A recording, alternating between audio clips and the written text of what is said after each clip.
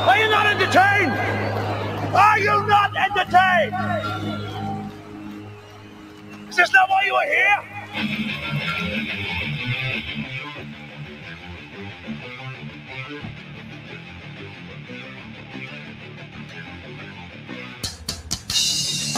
Oh man, this is gonna be a spicy one today.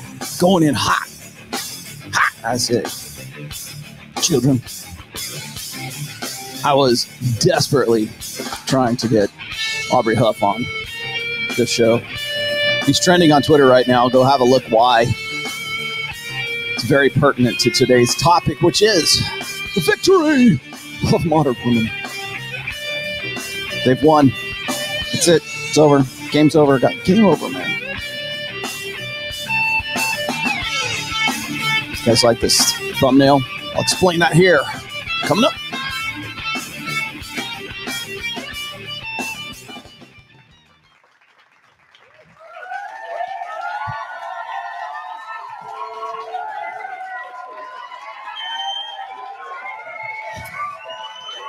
All right. Settle down.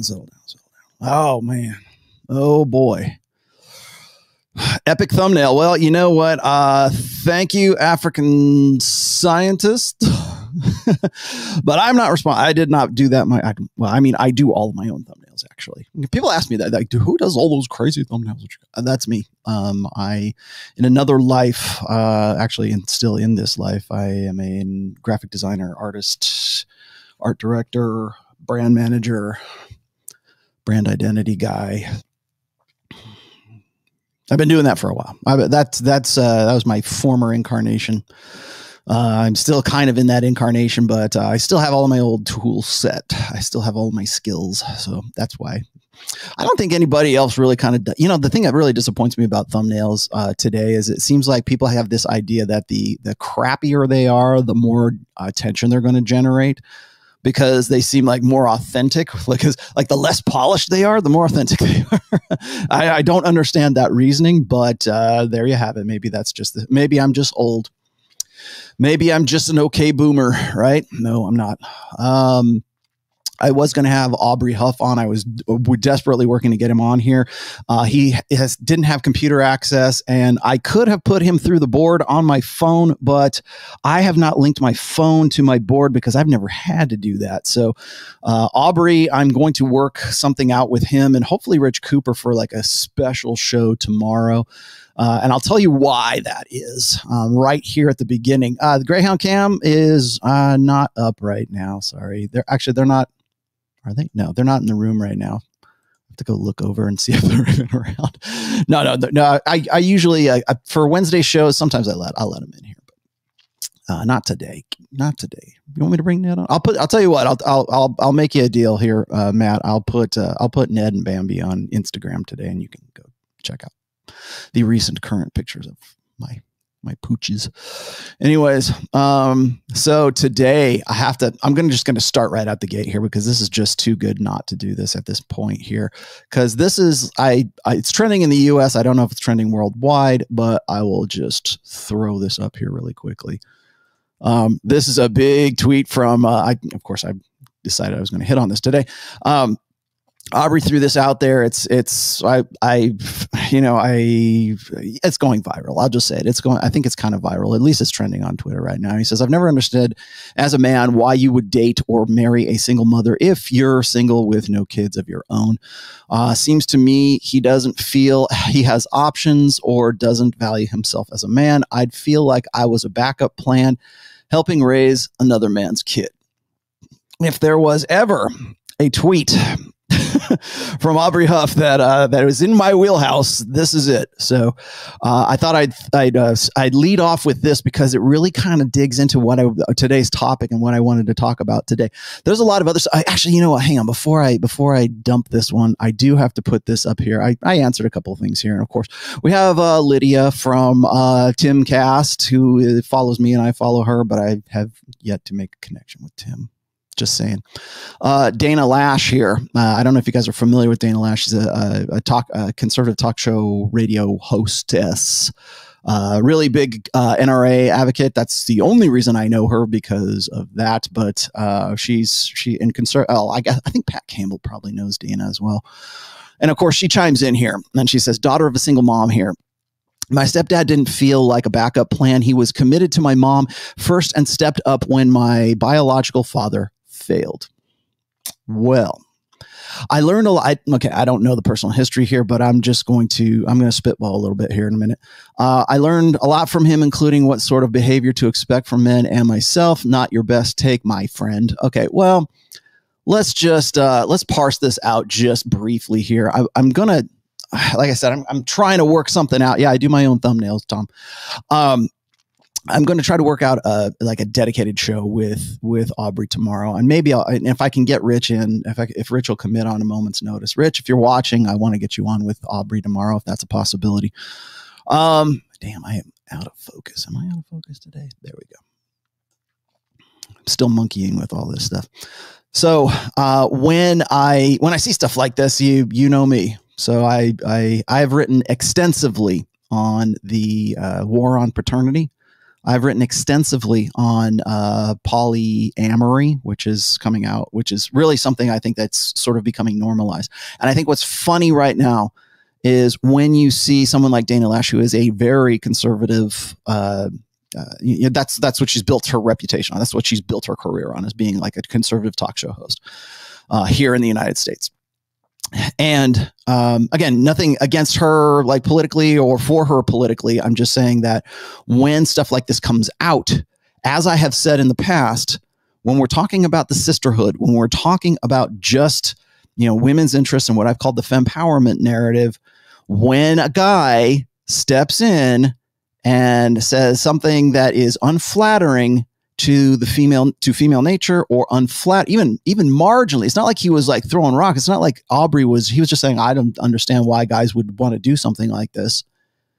And everybody jumps down his throat. Now, you expect that from women who are sort of like, wokies, right? The social justice warriors, the social justice narrative. We expect that. Okay, you're going to get those, and you're going to get the guys who are going to be, they're not even men. They're the allies. The allies are going to jump down too, right? They're basically feminists with penises. But when we see someone like Dana Loesch come in on this, now you see what I mean when I talk about the sisterhood uber alles. And again, I'm going to paraphrase myself. When it comes to ideology, when it comes to religion, when it comes to culture, when it comes to ethnicity, when it comes to you name it, right? Any kind of like ideological affiliation or alignment with women is always superseded by the feminine imperative. Always. The sisterhood uber alles. That means the sisterhood over all, above all.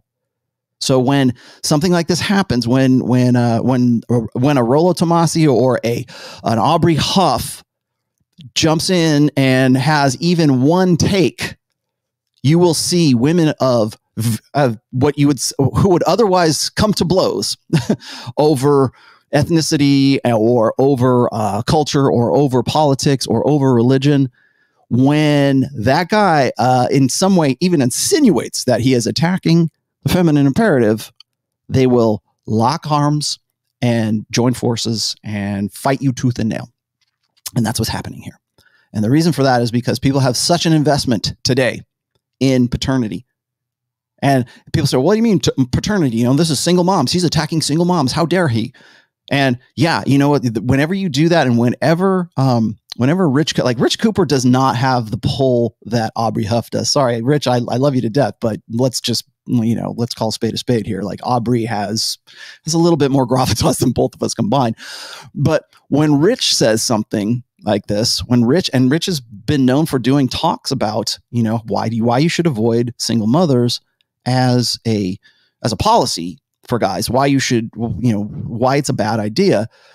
They usually approach this from an after the fact, like post facto, right? An after the fact decision. So here's why you shouldn't. I always tell guys why they feel like they shouldn't, because I think a lot of guys, when it comes to getting with like getting after it with a single mom, this has become a mating strategy for guys who are lower on the SMV scale, right? They're low value men. And I don't mean low value as in you don't have a lot of money. I don't mean low value in the terms of, well, you're this beta simp. I mean it in the sense that you're low value in the sense that you would accept a single mother as a prospective long-term mate choice. And I think that women on some level of consciousness understand that. They understand that alpha guys are the guys they can't lock down. Beta guys are the guys who are going to, I'm going to step up. I'm going to like Dana Lash was saying here. I learned a lot from him about men's nature. Yeah, I'm sure you did. I'm sure you learned about it from his, investment in you and an investment in a child that's not his. And I think on some sort of evolutionary, like limbic level, that there's this idea that, well, here's a guy who is going against the evolutionary order. And I'm not saying that that's the highest authority. I'm just saying that there is something that feels a little off about that. And that same feeling of being off is exactly what most guys feel when they discover that a woman has a child with another man. And that's becoming increasingly difficult these days because right now, and I threw this on that thread, you can go look at it if you'd like, 42% of children. Oh, this is the average. On average, 42% of children in Western or in Europe for sure, and at least 40, I think as high as 43% of children in the United States have been or will be born out of wedlock. That is not by chance. That is by design. And you can see where that increase begins right around the sexual revolution. So when we go, it's just the sign of the times, or it's just this difficult thing, or it's just, and of course you're going to get this as well. You usually get this from like sort of male allies, or you get it from like the liberal side, although you're going to see it I've seen it already increasingly on the more conservative side of things when it comes to women, is that it's the man's fault. And I wanted to emphasize that, because that gets us into what I want to talk about today, which is modern women. And this is not going to be Bash Women Day, okay? This is also going to be a little bit of like why you think certain things about those women. But statistically, let's look at a few things here. We already know that, and I can show them to you. Actually, let me just put this up here real quick. Now these are European stats, so I'm just going to throw these on here just for giggles. All right, so here we go. Man, you can't even see that. Sorry, I apologize. It's a little bit small. Maybe can I scope in? Yeah, I can a little bit. All right, so here you have it. These are the rates of live births that are born outside of marriage. And this is, so the yellow lines are 2000, the blue lines are 2018. So we're already looking, this is only an 18-year span. Okay, so this is 18 years. You're an adult. If you're born in 2000, you're an adult right now, technically. If you're born in any one of these countries, you can see the out of wedlock births that have been taking place. Let me see if I can expand this a little bit there. There, now you can see the down here, the thing. So there you go. So this is where I'm getting stats from. I'm not just pulling this out of my ass. This is the real deal. Okay. It's not hard to find these stats. Let me just clarify that right now. I'm not just going, I'm just going to go cherry pick whatever I can. You can go to the CDC and find these stats. Okay. It's not hard. It takes you all of 5 seconds to go look this up on Google. Welcome to the new enlightenment, the new information age enlightenment. You can do that. So Carl, when did this start? It started right. Well, here's the thing is when you go and you look at the statistics from like right around 1965 till 2020, I guess. Because 2020 is almost over. So we don't really have stats for 2020 yet, but we will soon. So if you look at it from like say let's just say 1970. Okay, let's round it off. I peg the sexual revolution right around 1965, 66, somewhere in there. As a result of hormonal birth control that is unilaterally controlled by women.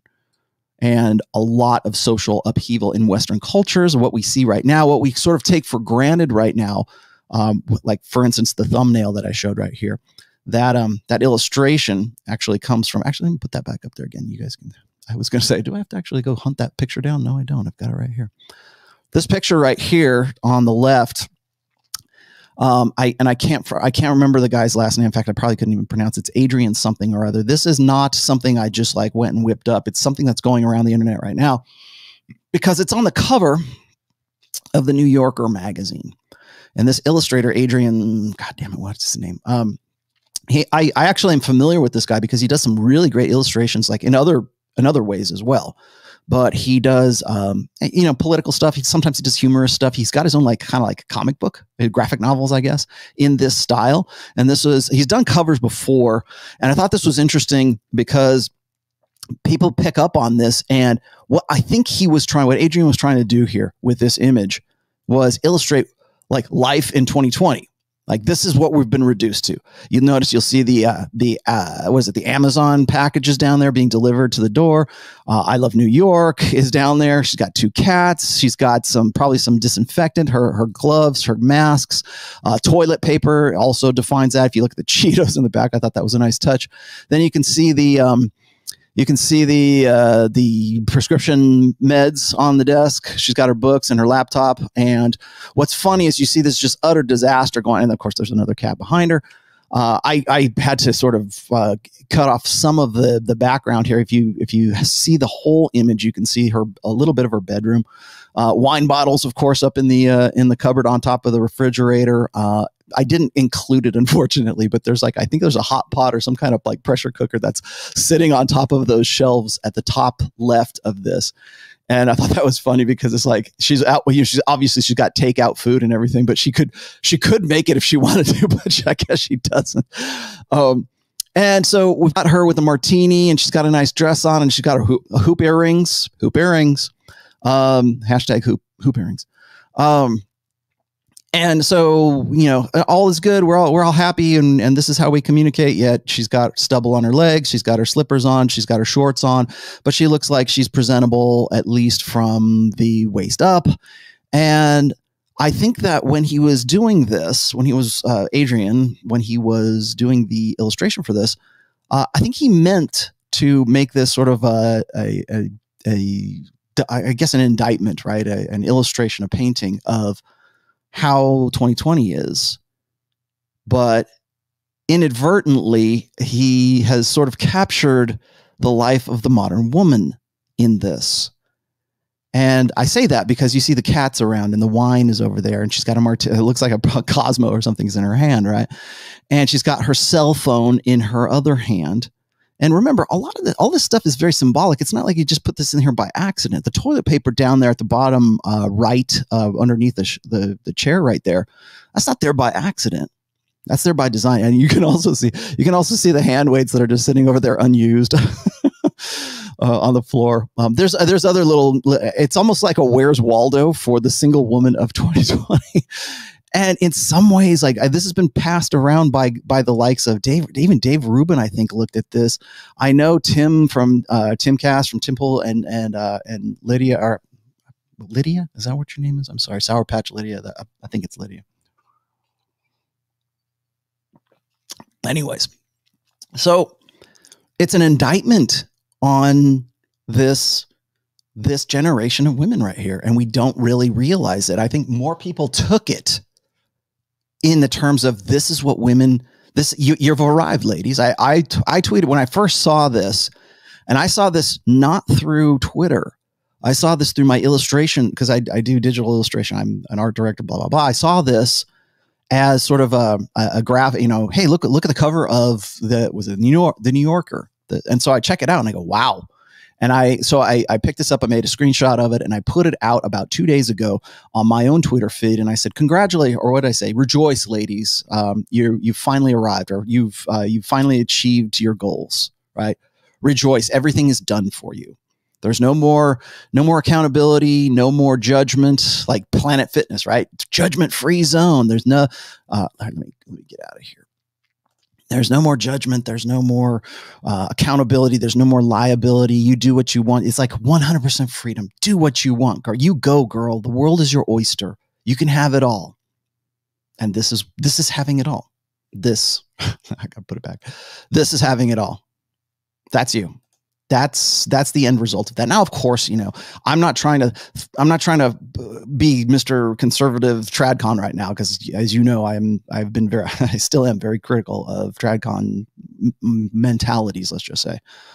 But there you have it. And of course, what happens is then quote unquote red pill women, or the Sun Hat Brigade, decide that they want to pile on and say, which way, Western woman? Is this what you really want? Do you not want babies? There's another, gosh, I wish I would have picked it up too. There's another illustration being passed around where it's like, it's by the same illustrator. And in one panel, it's the illustrator as a child, as a young girl, and her mom that looks almost identical to her.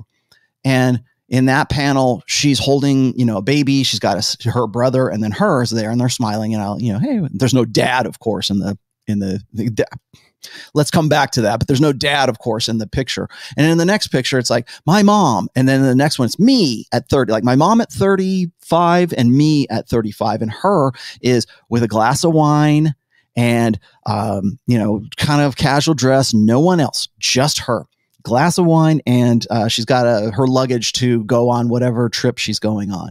Or it's her, doing something like, what was the other one? There's a couple of them. That was the one that stuck in my head. I know there's another one where maybe she's like in a boardroom or something like that. And there is no children.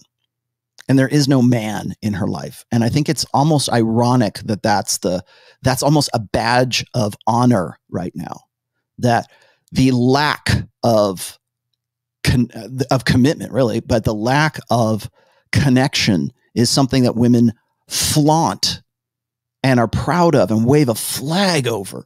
And there ain't no man here. We don't need no man. That's what is it? A woman needs a man like a fish needs a bicycle. Thank you, Gloria Steinem.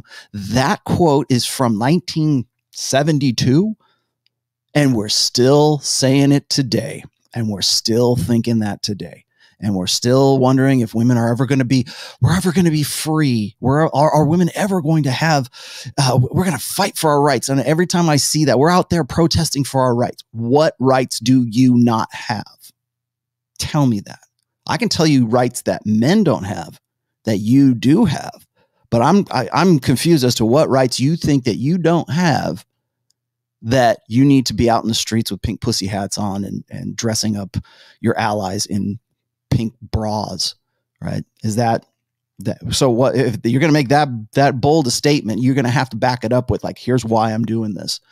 And I would say 90% of the time, women they couldn't tell you. Most people, and I shouldn't pick on women because it's like most people who are out there couldn't tell you why they're protesting, and they don't have. They're not low information people. They're like zero information. It's like a party, right? It's like it's Burning Man. Let's go. So I wanted to point that out. I wanted to lead off with that because the paternity thing that Aubrey has sort of, that's always a minefield, and it doesn't matter. It does not matter whether the woman is this foaming at the mouth, sea foam hair, fuchsia hair, lesbian, feminist. It doesn't, that's easy. That's easy. It's like when you see like someone like, when you listen to someone like Tomi Lahren, the Empress has no clothes, right? She's very proud. She's very entitled. She's very hubristic, but she couldn't tell you why. She can't like parse that out for herself. And most women still can't parse that out. And so there's going to be women, and I know that they're going to come into this, particularly this conversation, because they'll say, well, that's not what I want. I really want babies and I can't find the right guy. I really want a family and I can't find the right guy. And usually it comes back to a dependency on men for sure, but also a responsibility of men. And I've talked about that till I'm blue in the face with the difference between responsibility and authority, something that will never be discussed on the Candace Owens show, that will never be discussed by Dana Lash, that will never be discussed by any conservative female talker out there, because they don't want anything that could possibly come into that bubble and break it up and shake up their thinking about things. They don't want that logic. They don't want that reason. They don't want those numbers that I just showed you. They don't want that to come in, because that is a threat to the revenue, first of all, but it's also a threat to their ego investments. And everybody has ego investments. I do, you do, everyone does. To some degree, we do. I try to stay as objective as I possibly can, and at least I understand that I do have them. Most people don't. And particularly in this case, when women are acculturated and socialized to completely ignore the gynocentric social order because it works in their favor. Why, if it ain't broke, why fix it? Why even analyze it? If it ain't broke, don't analyze it.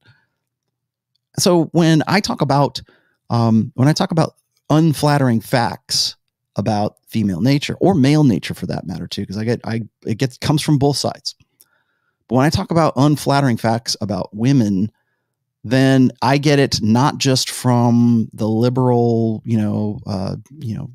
fuchsia-haired baristas or the male allies. I also get it from conservatives, particularly from conservative women, because they don't want that. They don't want that data.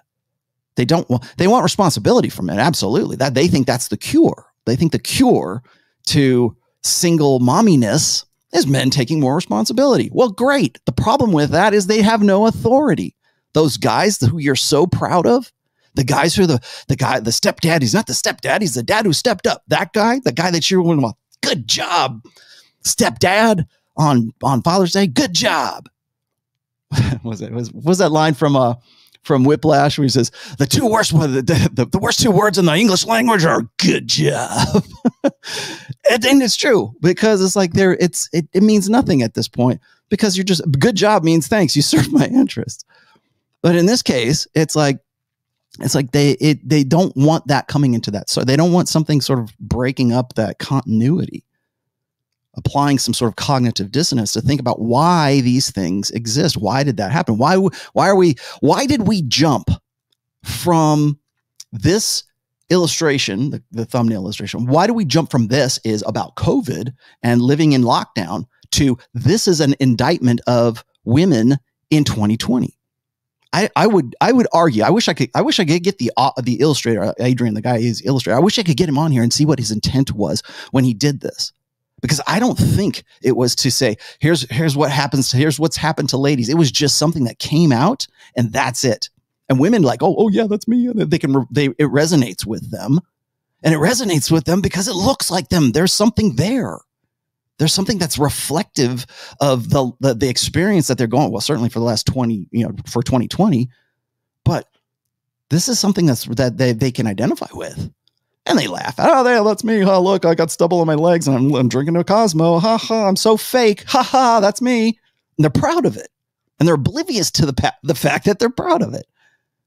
And but it's not, try to track with me here. It's not the fact that it was about COVID. It's that we jump to seeing it as an indictment of women, an indictment of women in this, certainly going into the next decade. I'm going to talk about that here in a minute too. I'm going to talk about the rise of the she economy here in a little bit as well. That's a research, a research project, I guess, that Morgan Stanley did, and I think Forbes was also included in it. And it is an advisory, really, to investors and businesses and stuff to sort of be prepared by 2030 to deal with women who are going to be single from the age cohort, the marriageable women from 18 to 44. Will be, I believe it's above 50%, or it might be even as close to 55 or 58%. I'm off on my numbers right now, but I know it's above 50%.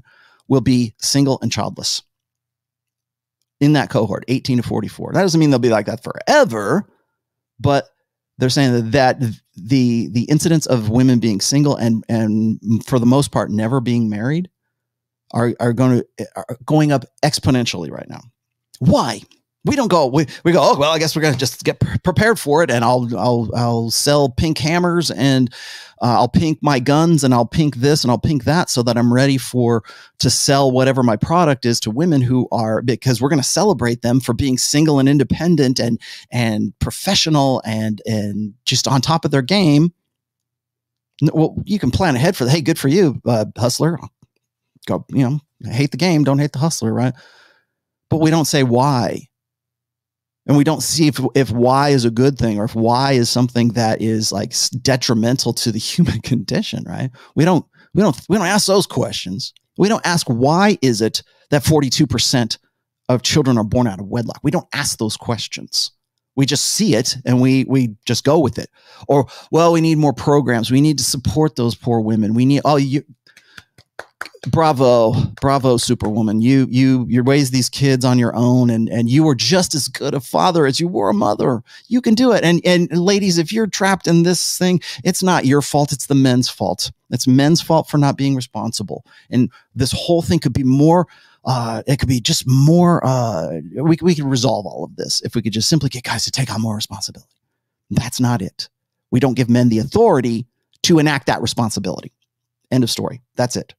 We don't give men the authority to enact the responsibilities that we want to keep them beholden to solve the problem, right? To say, well, we need strong families. Okay, great. What are you going to do? And I'm not going to go all turd-flinging monkey on you here, but like he's going to, like, I'm sure that I know that the MGTOW / black pill, doom pill answer is, well, take away their votes, take away their rights. That ain't going to happen. We need to find another solution. Where do we go? How do we make it work from here? Because what we're doing ain't working, and as far as we can prognosticate, it doesn't look good. You can say, well, I'm going to enjoy the decline. Good. Well, guess what? You're going to get to the end of the decline at some point. And then what are you going to do? Well, I enjoyed my time. Bye. No, you're not going to do that. You're going to be stuck in the decline. Or what's the result of that decline? You can insulate yourself. Sure. You can prepare for it. Sure. You can do the best that you can do for yourself. Sure. But in the meantime, generation after generation, that still buys into this crap. That still buys into the idea that men should sell out their innate interests in their own paternity. That you want to, I'll just give you the brief answer to this right now. You want to know why we have, Aubrey, if you're watching, this is why you're confused. This is what you don't get. It's not the post facto rationalizations of all this. Well, we're more human than that. We want to make sure that the babies are taken care of, blah, blah, blah. Like, yeah, okay. How about this? How about we prevent those babies from being born in the first place? And I don't mean abortion. I mean taking some responsibility for yourself and not having those kids. You're the one who is in charge of the pregnancy. And if you don't believe me, go look at any, congressional hearing, Senate hearing about abortion, because the first thing out of women's mouths is, well, it's my uterus. You don't have a say in it. Okay, if I don't have a say in it, then guess what? It's on you to take responsibility for that uterus that I don't have a say about. That's it. So here we go. The reason why we have this, this epidemic, let's just say, of 42% of children being born out of wedlock is because we've empowered women to pretty much make it. We've empowered them to tell men that their interest in their own paternity doesn't matter. That women's mating strategy is the preeminent socially correct direction that we should be going in as a species right now. And I don't mean that just in the United States, Western countries that we're exporting Western culture to right now. Eventually we're going to get there. We're already there right now. Just by inch or by mile, we're there by now. But the thing is that we have done this at least since the 1970s, where we say, he's not the stepdad, he's the dad who stepped up. It shouldn't matter. Like, real men should date single mothers. Real men should take care. It doesn't matter who the kid is. I've seen Twitter feeds and forum feeds where women are saying, or a guy. Remember the kid that I forget the guy that I did the video show on, the black guy that I did, where he wasn't the father of the child, and the girl was the pregnant girl was trying to get him. What the heck was his name? Somebody give me the name. I know it's in there. It's in my archives. But he still wanted to step up, even though the kid wasn't his. She tried to put one past him, and it wasn't his. And it's like, that's the mentality. That's where we go as guys. We think that it's our good Christian duty to step up and do those things, to take care of it. Like, well, that guy was a failure. Listen to what Dana Lash said. That guy was a failure. My biological father was a failure. Well, guess what? That failure, your mom knocked it out with that failure. Your mom chose that guy for some reason. She was hot for him, and that's how it went. Or unless you're Dana Lash, unless your biological father raped your mom, I don't see that there's still an element of Who's getting with who? Right? Oh, he didn't want his responsibilities. Well, okay, maybe he just simply didn't want to deal with your mom's bullshit. Maybe he didn't want to deal with that. Maybe there was something else that was going on. Who knows? You'll never know because your mom's never going to give you a straight story about that because you're too happy with your stepdad. You're too happy with the guy who was the Beta Bucks guy who walked in and took over the situation. That's why. Not because you want to know. Jay Cook, thanks for that, Sam. Jay Cook was the guy that I was talking about. He was a kid. What is he? 19, 20? Maybe he's 21. Black kid who did a video that was trending on YouTube about 4 months ago. And turns out that the girl who told him that the baby was his, he did the DNA testing, and maybe this is staged, who knows, but the story goes this way, is that did the DNA testing, found out that the daughter was not his. He'd already emotionally sort of invested himself in this. He'd done all these videos, like, I'm going to be in the delivery room and I'm going to do this, I'm going to do that. And he was the child's father. He believed that he was the child's father. Turns out, about a year later, maybe I think she was 1 year old, or maybe she was like 8 months old or something like that, found out that the kid's not his. And rightly so, got really pissed off at being deceived about that, because that's not the kind of deception like, I stole $100 from you. That's, I stole your life from you. That's what that is. But even under that degree of severity, the guy's like, I still want to be part of her life. Okay, so we go, what the heck? Like, and from a third party, we got, like, this is why Aubrey Huff doesn't understand stuff like this. You go, why on earth would he want to do that? Well, because he comes from a generation that has been conditioned to think that it's his it should be his responsibility, that he's going to step up. He's going to be a real man. You get the manhood badge. You get the manhood merit badge, the medal, if you do these things. That's a dream come true, man. I would say that's the I don't know what the name of the girl was, but like whatever her name was, the mother of the child, probably, well, why did I do any of this? Why didn't I just tell him I cheated on him? Because he's that big of a chump that he's going to invest himself parentally in another man's child. And there are forums where women are saying, well, if you really loved her, it wouldn't matter who the kid was. It wouldn't matter that she cheated on you. Your love conquers all. No, it doesn't. But what you're saying, essentially, in a preemptive sense, like, remember how I talk post facto or pre facto? So the pre facto thing is that when we talk about hypergamy, when we talk about women, alpha seed, beta need, and no other time in human history has it been easier for women to facilitate that than today. And that's why you see women in COVID lockdown who have no man, because they have pretty much used up all of the agency that they've had from the time they were 22, 23, 24 years old, all the way up until they're 35, whatever it is, and have not been able to consolidate or settle or in any way figure out or have the insight or the humility, let's just say, to say, you know what, I want to get with a guy. Break that programming. There's a blue pill for women. And it's called feminism, first of all, but there's a blue pill for women. And that blue pill is, you go, girl. It's all yours. Everything's yours. That's why I said the victory of the modern woman. You've won. What are you going to do with all this power, ladies? Where are you going to take it? What are you going to do from here? Well, according to the cover of the New Yorker, not much. Show off online and get your positive strokes from OnlyFans or whatever your social media is, but not much else from that.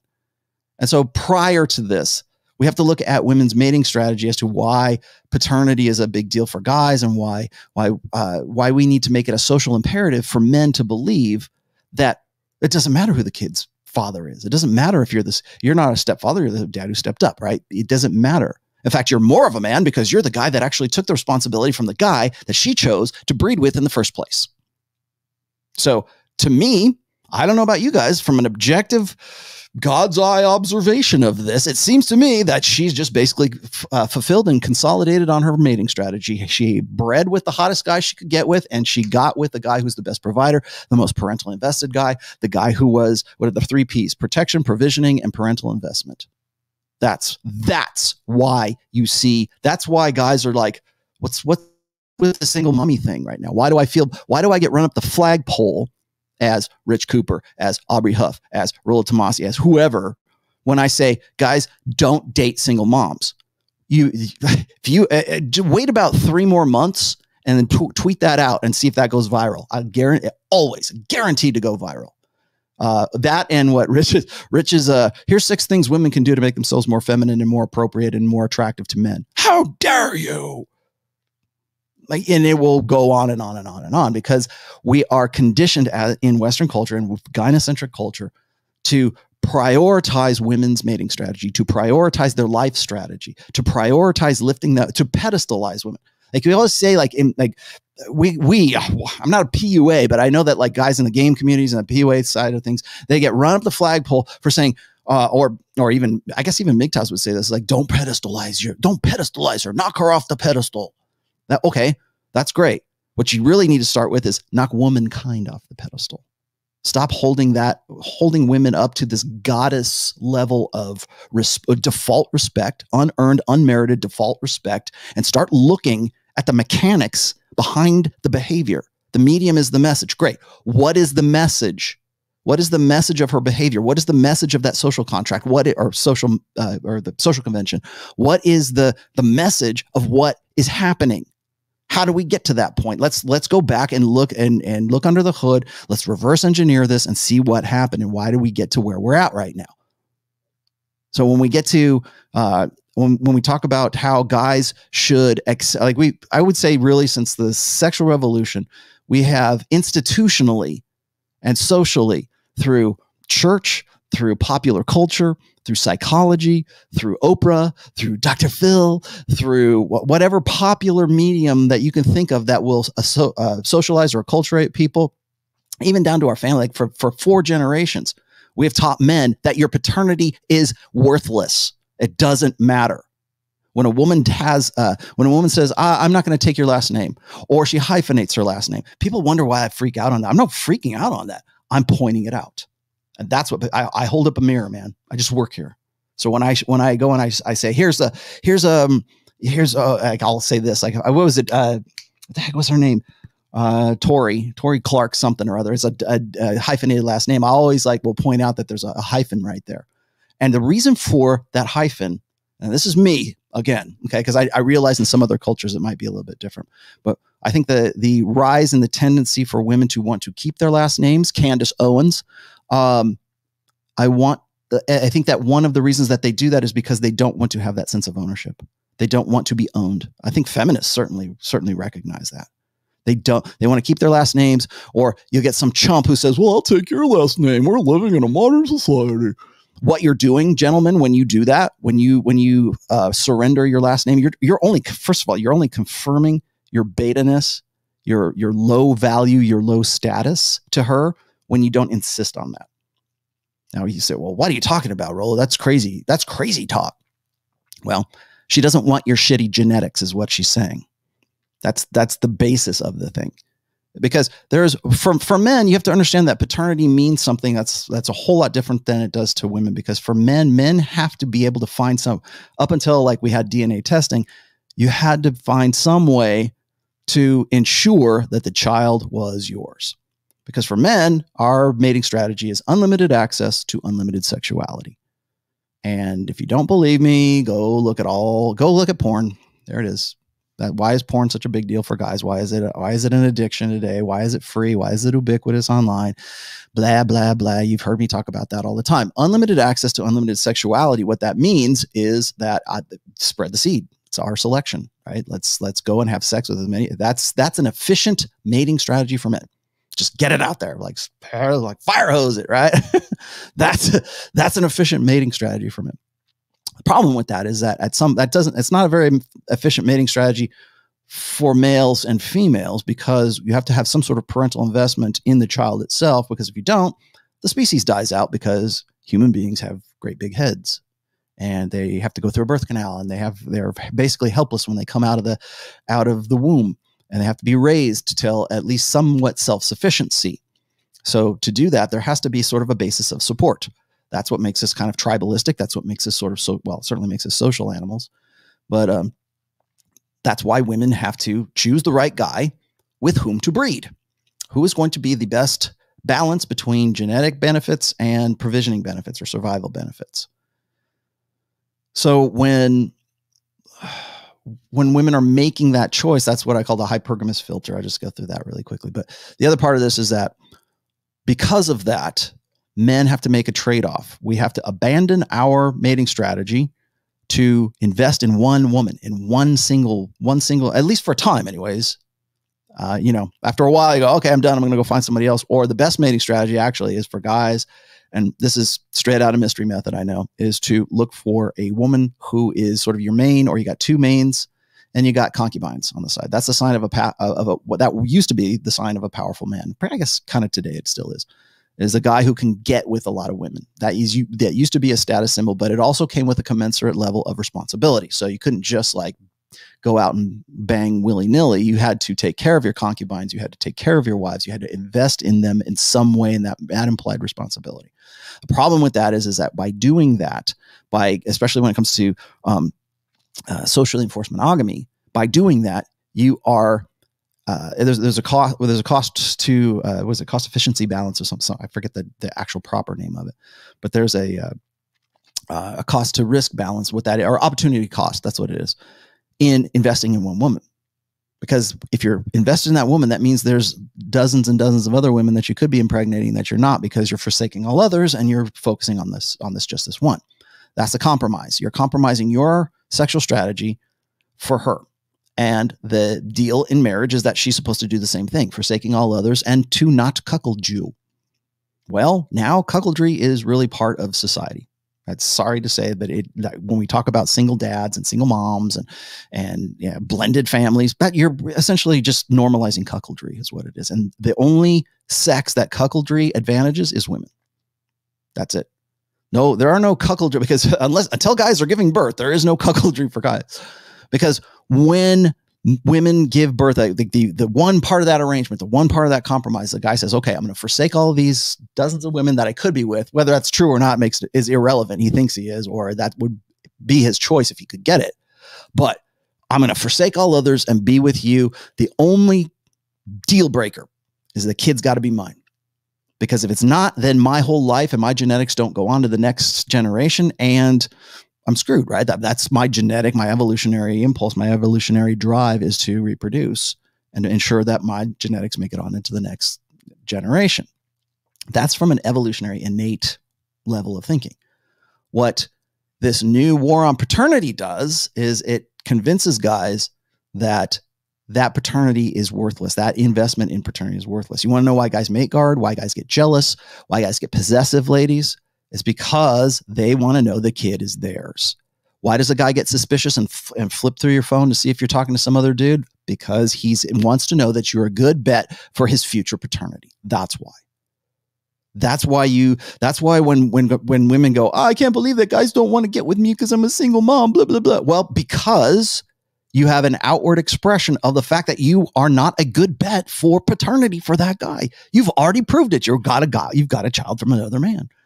And so now the deal is this: I'll take care of that guy's sprog, and I'll only have sex with you and no one else. And hopefully we'll be able to breed too, and I'll have a kid with you as well. But you're adding one more stipulation to that social contract, which is I not only take care of my kids, your kids, but the guy that you thought was a good idea to breed with before I walked in the door. That's and in a gynocentric social order, women go, yeah, that sounds great. That would make you a real man. To put that jealousy away, to put that parental investment away, to put that obsessive, evolutionary, innate interest in your own paternity. Take that and turn that off, Mr. Beta male, because this is a great deal for you. That's what and we've institutionalized it. We've socialized it. We tell men that they're real men for that. So that's where I'm going with this, and hopefully I'll be able to talk about this with Aubrey tomorrow. Let me catch up on some of these super chats. I'm going to try to, because I know you guys are going to have lots and lots of these today. Oh, sorry, man. Dang it! I should have picked up on that quicker. Blue Collar Mindset says bought all 3 audiobooks. Damn, man, thanks for the $50, brother. Books, listened to them 5 times a piece. Oh, cool. I hope you like my reader Sambata, because he's the guy that's in the chat modding right now. Watched all your solo podcasts, just ordered all 3 books in paperback. So when the world ends, I'll have them in physical form. This is for all the priceless wisdom. Thanks. Thanks, Rollo. You are welcome. Blue Collar Mindset. Thank you for doing that. And you are going to be buying a 4th one very soon.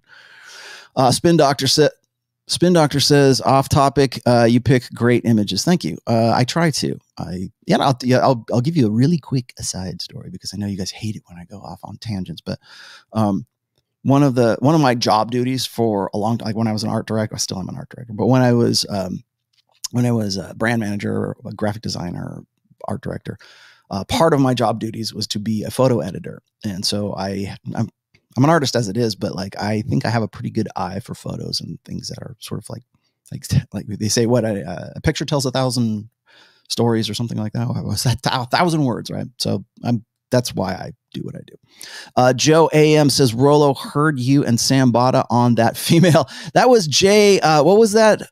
What the heck's her name? Is it Jay? Jay is for justice. That's what it is. I might go on her show again. I don't know. We're setting it up. I might be on that one again. Joe said this. He said, Rollo, heard you on that show with Sambata, female YouTube channel recently. Excellent work as always. Paying it forward to guys who are unplugging and need to be unplugged. Thank you, Joe, for that kind word. And your $99. Damn, brother. Thank you. I went on a podcast called Jay is for Justice. You can go look it up. She's got a pretty decent sub count. I mean, she's in the 40,000s, right? But anyways, I went on there. I wish I could have stayed on longer. I just sort of went on there because Sam said, hey, you got to come on this show. So I talked with her and her co-host, who I think her name was Dre, and then 2 other ladies that were on there as well. It was kind of interesting to be Rollo Tomassi, the only male in the hat. Well, I guess Sam was on, but be Rollo Tomassi in all female show, which was funny. Like, people ask me all the time, they say, are you going to have women on your show? I don't know. Do you want me to? I try not to, because I run into the same problem and this actually kind of goes back to what we're talking about today, is like Jay, at least she wants to sit there and she wants to listen. She'll say, okay, let's listen to what he has to say, kind of thing. To me, that's kind of rare for most women, but for other women, like one of the girls that was on there, it's like, when you say something that sort of triggers an emotional response, it sort of shuts down the conversation. And that's why, like, people ask me, well, how come you don't talk to women? Or I have posts. Actually, I linked one in here. I have a post that's a dedicated essay for women. Just because it says the rational male doesn't mean women can't go pick it up and learn from it and read from my books. Certainly this last, the 4th one.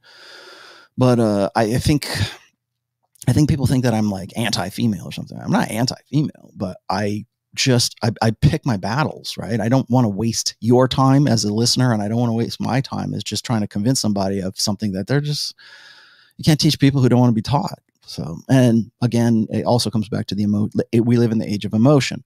So emotion and feelings trump everything. Feels before reals trumps everything. So when I, for instance, show you guys stats of something that feels bad, well, let's talk about it. Why does it make you feel bad? I don't want it. It just made me feel bad. All right. Well, the end of that conversation. Let's move on to the next podcast. Diane Rubio says, when it comes to submitting to the authority of a man, how is it possible for a woman to operate from her own mental point of origin? Okay. Diane, I talked about this a little bit when I talked to Sterling Cooper, male porn star extraordinaire.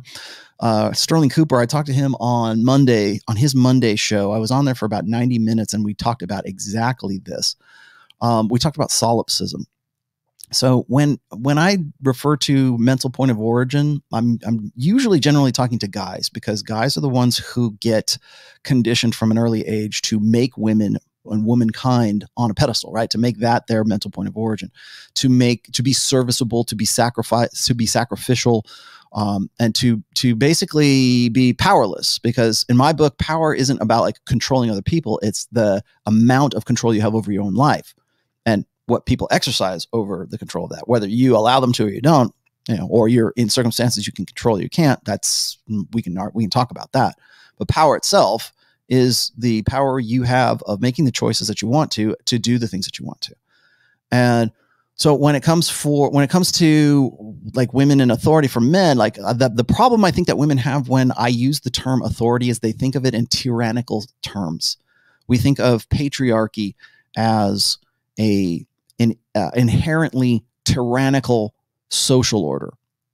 So when I look at like patriarchy, I look at it in terms of being a balanced system. And I know I'm all credit to TFM for this, but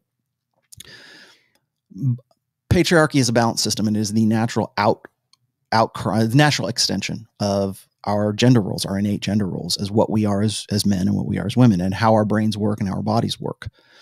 And then also how our psychology works, how our emotions and our instinct and our reason works as well. So under patriarchal social orders, it was balanced. Ideally, it was balanced. I didn't say I'm not saying it's perfect, but ideally, patriarchy is a much more balanced system than gynocentrism, because gynocentrism only focuses on one sex. Patriarchy focuses on the whole. So when a guy is the head of the household, or you hear about headship in religions, like I talked about last Sunday, when you hear about how men are the ones who are going to be the directors of the family, and what they say goes, and they're the captain of the ship, and blah, blah, blah, whatever you want to, like whatever your pastor is feeding you right now. There was an implied authority that for all of the responsibility we expect men to assume, that they have this authority to affect what they have to do to be responsible, to be respectable and responsible. So when I talk about authority right now, patriarchy used to balance responsibility with male authority. So now men are responsible for kids, and in some cases, kids that aren't even their own. If they want to be men, they have to take on as much responsibility as possible, but they also have to defer to women's authority. They have to say, okay, lady, if mama ain't happy, ain't nobody happy. If mama ain't happy, God ain't happy. Was a happy wife, happy life. By the way, that's not folk wisdom. That's an ultimatum. It is now, but we presume there's still this old order thinking, or this old social contract where we still believe this, is that men have authority, that they've got that. They can do they can do those things. No, they don't. In fact, a gynocentric state has ensured that men will never have authority, and they have far less authority over their lives, or the power over their lives, when they're married as opposed to when they are single. It's like I mentioned this in book 4. There was an old law that was called the Coventry Law, or Coventry Law, I think is what it was, for women in the Victorian era. And so when women tell you that, well, women couldn't own property, no. Women could absolutely own property. They could inherit property. They could be the director of. They could own a business. They could do all kinds of things as long as they were single. They had more power unmarried than they did when they were married, because what happens is once that under Coventry laws of the 1800s, they lost all of that because the control of those assets defaulted to the husband. And the reason they did that is because they presumed that the husband was the one who was going to be. And remember, this is marriage for like upper middle class to upper class people in society. And this is both in Europe, England, and the United States. And the reason they did that is because there was a presumption that the guys would have their own investments, or they would have their own businesses, or they didn't want the business that the woman had inherited from her, like maybe her father or whatever, her family, or the property that she'd inherited. They didn't want that woman to be able to say, okay, I'm going to sell that, or I'm going to make a bad business decision, or I'm going to make an emotional decision about the employees, or I'm going to make a decision about whatever that's going to affect his property. Or because once that woman becomes his wife, any decisions that she makes, he's legally bound to. And that's why that worked out. So it's not like men were like, oh, I'm gonna put handcuffs on her and chains and walk her around like the Hebrews in Egypt. That's not what happened. But the comparison I make in book 4 is that under those old Coventry laws, that's women had more power and more direction over their lives when they were single than when they were married. Same thing applies now to men.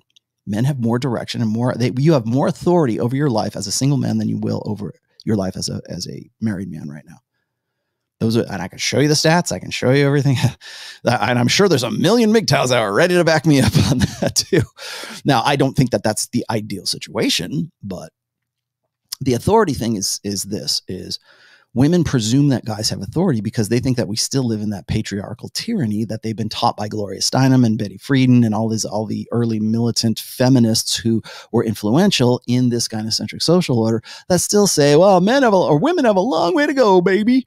They're still using the same jargons and jingos and whatever from the 70s, and give me more, you know. And because we can't think of it, it's in book 4, I call it old order thinking, and women, particularly when it comes to women's liberation and feminism, that's most definitely where they default to. But so when it comes to like, how does a woman submit to his authority? That's the problem. The reason why you're even asking me this is because we're probably acculturated, most likely, from what I can tell. It looks like you were acculturated in a post-sexual revolution generation. So we don't, like, most women think that men already have that authority. Or else, like, and I've heard pastors say this, is like, ladies, you need to let your man or your husband lead. You need to allow him to lead. Remember, what was it? Andrew Yang.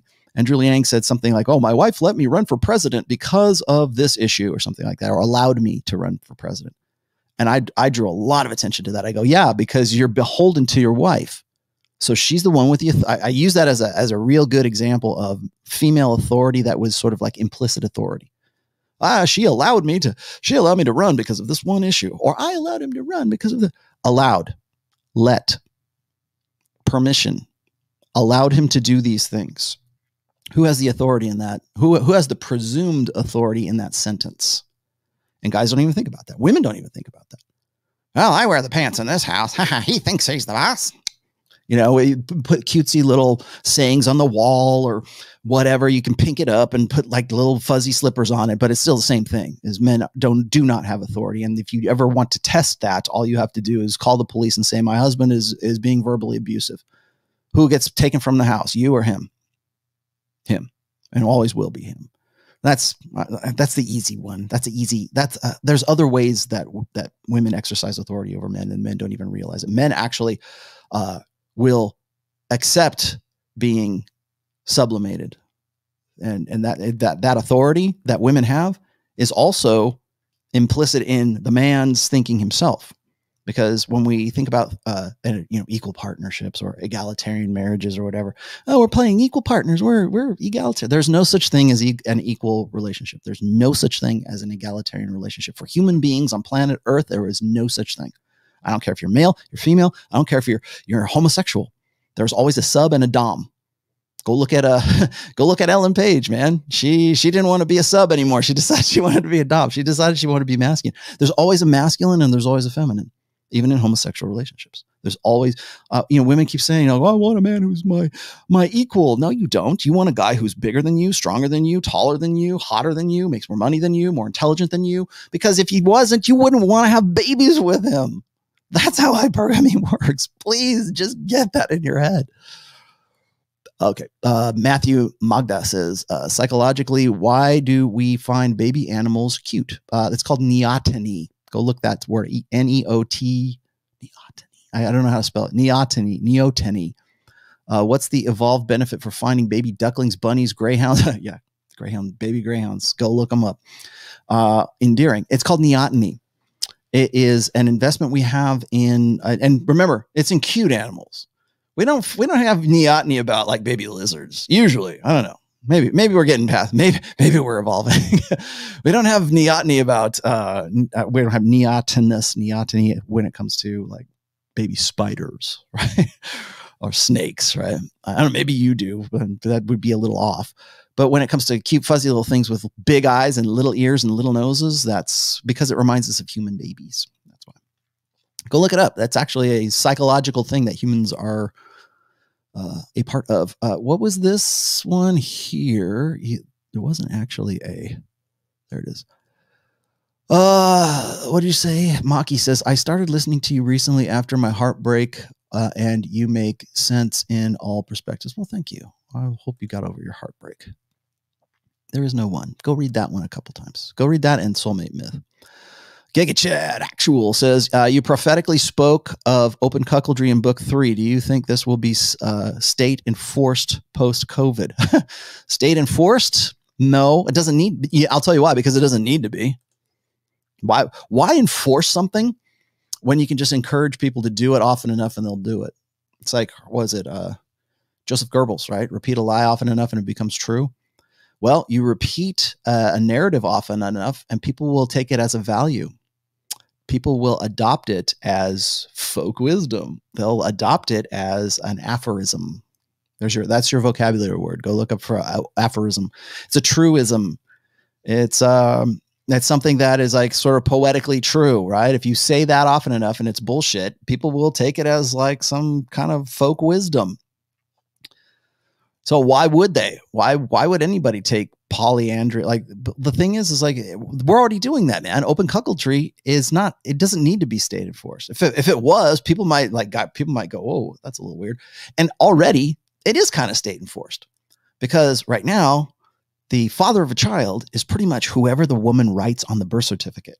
And unless you have suspicions, unless you demand that DNA test, which is really difficult to do in some states and in many countries, unless you go and do that, you're never going to find out. And you are going to be the one who is going to be financially responsible for a child that doesn't have any of your DNA in it. And now that we have like genomic testing and we've pretty much mapped the human genome and we have DNA testing and all this other good stuff. Hell, even 23andMe is revealing a lot of, we're seeing just how much higher the, what I call proactive cuckoldry rate is as opposed to retroactive cuckoldry rate. Proactive cuckoldry is you married her and she went out and banged, Kevin in sales, the hot guy in the foam cannon part. No, Kevin in sales, and got pregnant and said, the baby's yours.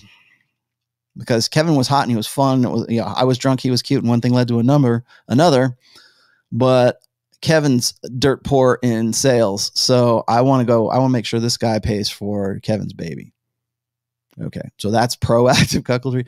Retroactive cuckoldry is this. She banged the hot guy in the foam cannon party. And she has 3 babies with 2 different guys. When you waltz in and you're the guy who steps up, that's retroactive cuckoldry. That is also why I will never go on Joe Rogan, because the minute I bring that up, he will punch me in the face. And I'm right. I'm right. I'm going there I'm not going to Joe Rogan for the interest of keeping my gorgeous face in one piece.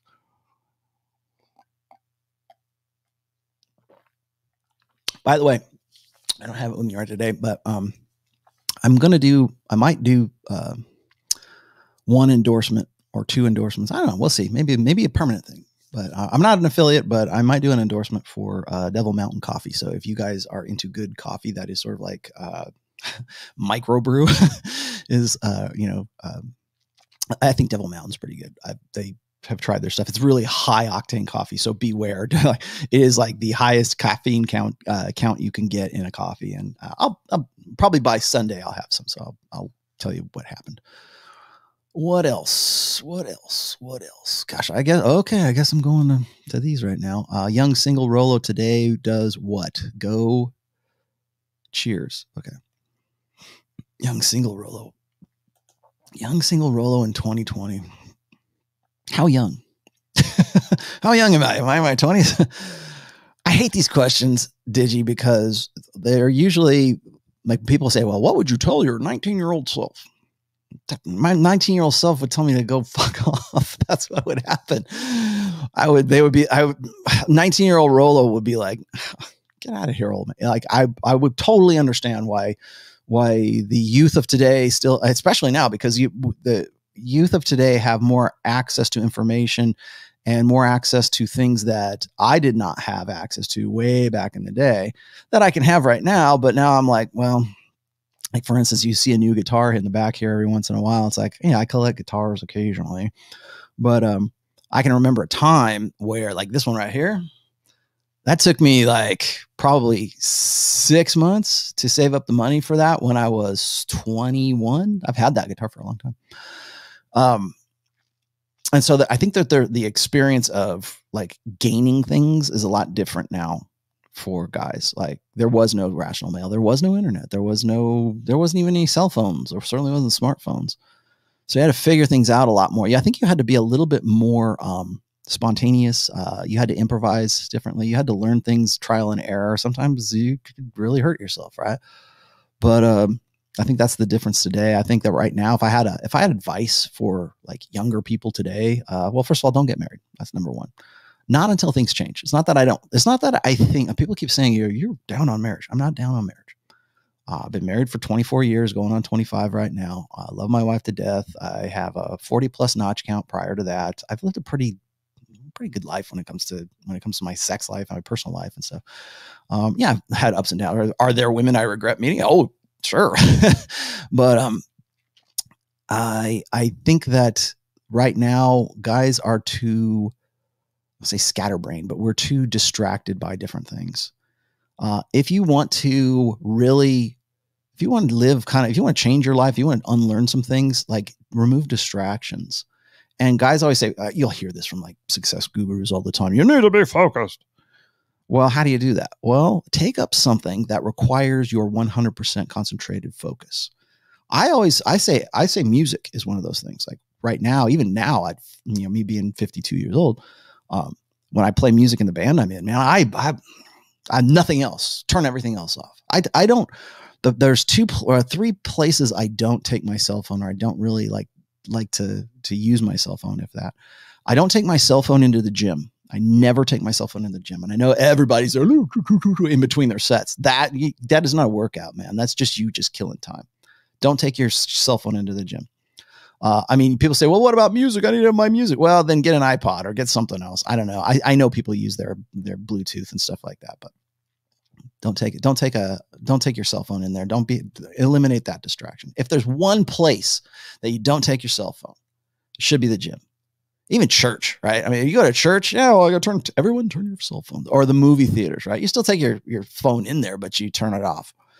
Okay, because you're focused on one thing. You're paying attention to the movie that you just paid for. I think that same thing should apply to guys when you go to the gym. The other thing is, whenever I'm walking my dogs, don't call me, because I will not have my phone with me. I do not take my phone with me when I'm walking my dogs. I do my best thinking when I'm at the gym, when it's 2 a.m. and I wake up to take a piss, and when I'm walking my dogs. So I don't take that. My distractions go away. But I think that other than that, I'm multitasking constant. I'm multitasking right now. And I'm trying to pay attention to you guys. But I think focusing on one thing is sort of a lost art right now. And I really think that that's how human beings really learn mastery for a while, is being sort of single-minded about things. So. Jay is for justice. Thank you. Yeah. If Jay wants to do something on Saturday, Sam, let her know. If she's not watching right now, I'll see if I can do it. We can do it Saturday evening, I guess. What else is here? See if I can back up a little bit. Sorry, guys. Don't mean to stall out the show. Okay. I guess I have to go back this way. Ladies, this is Scott Colopitz. What a last name, my friend. Ladies and gents, let's appreciate Tom Likas in his Final Four. Oh, me? No, you know what? Whenever I put I have these fishing glasses, these polarized fishing glasses. Whenever I put them on, they look like Tom Likas's old glasses, because he always wears like sunglasses. And people say, "Oh man, are you like Tom Likas's love child?" No, really. I should do that. I should go knock on Tom's door and say, "Tom, I'm your son." Christian Matico says, a contribution from the church as always. Thank you, Christian Matico Automatico.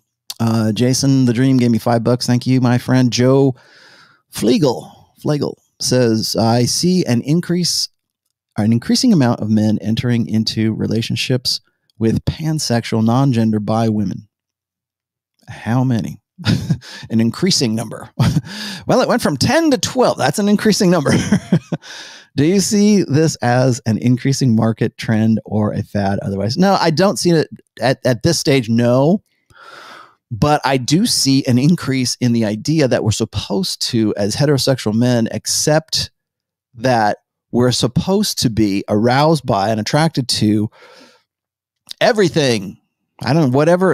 And the reason for that is because we're supposed to accept social constructionism when it comes to gender issues. We're expected to actually, that's not a half bad question. I'm sorry. I don't mean to belittle you for a second. But what I mean is this, is that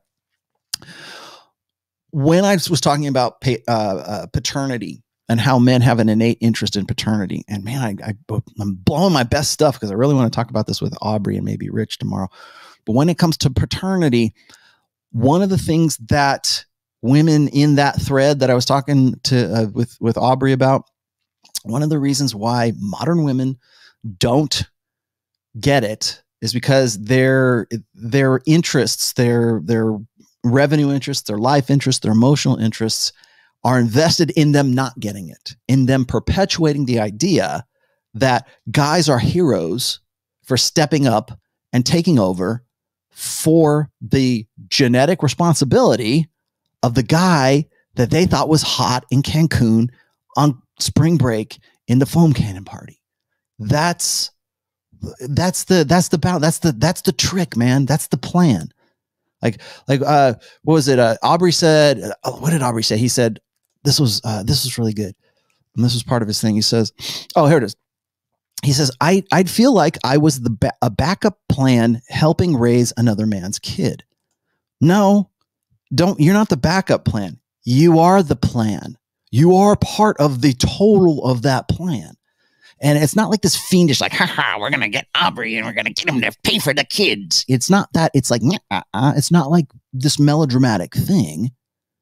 It's that's what women are taught from the time they're 5 years old to the time they're, 38 years old, however old they are with 3 kids, right? From 4 different fathers. I don't know how that happens. 3 kids from 2 different fathers. Because they think that that's the way it should be. That's a female correct society.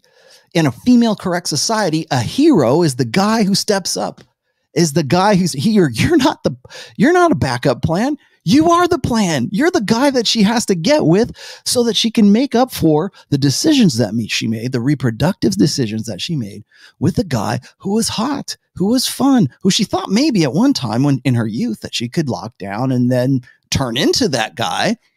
But no, either he didn't have the options or she was better. Or he didn't want to. He's alpha, right? Women want that.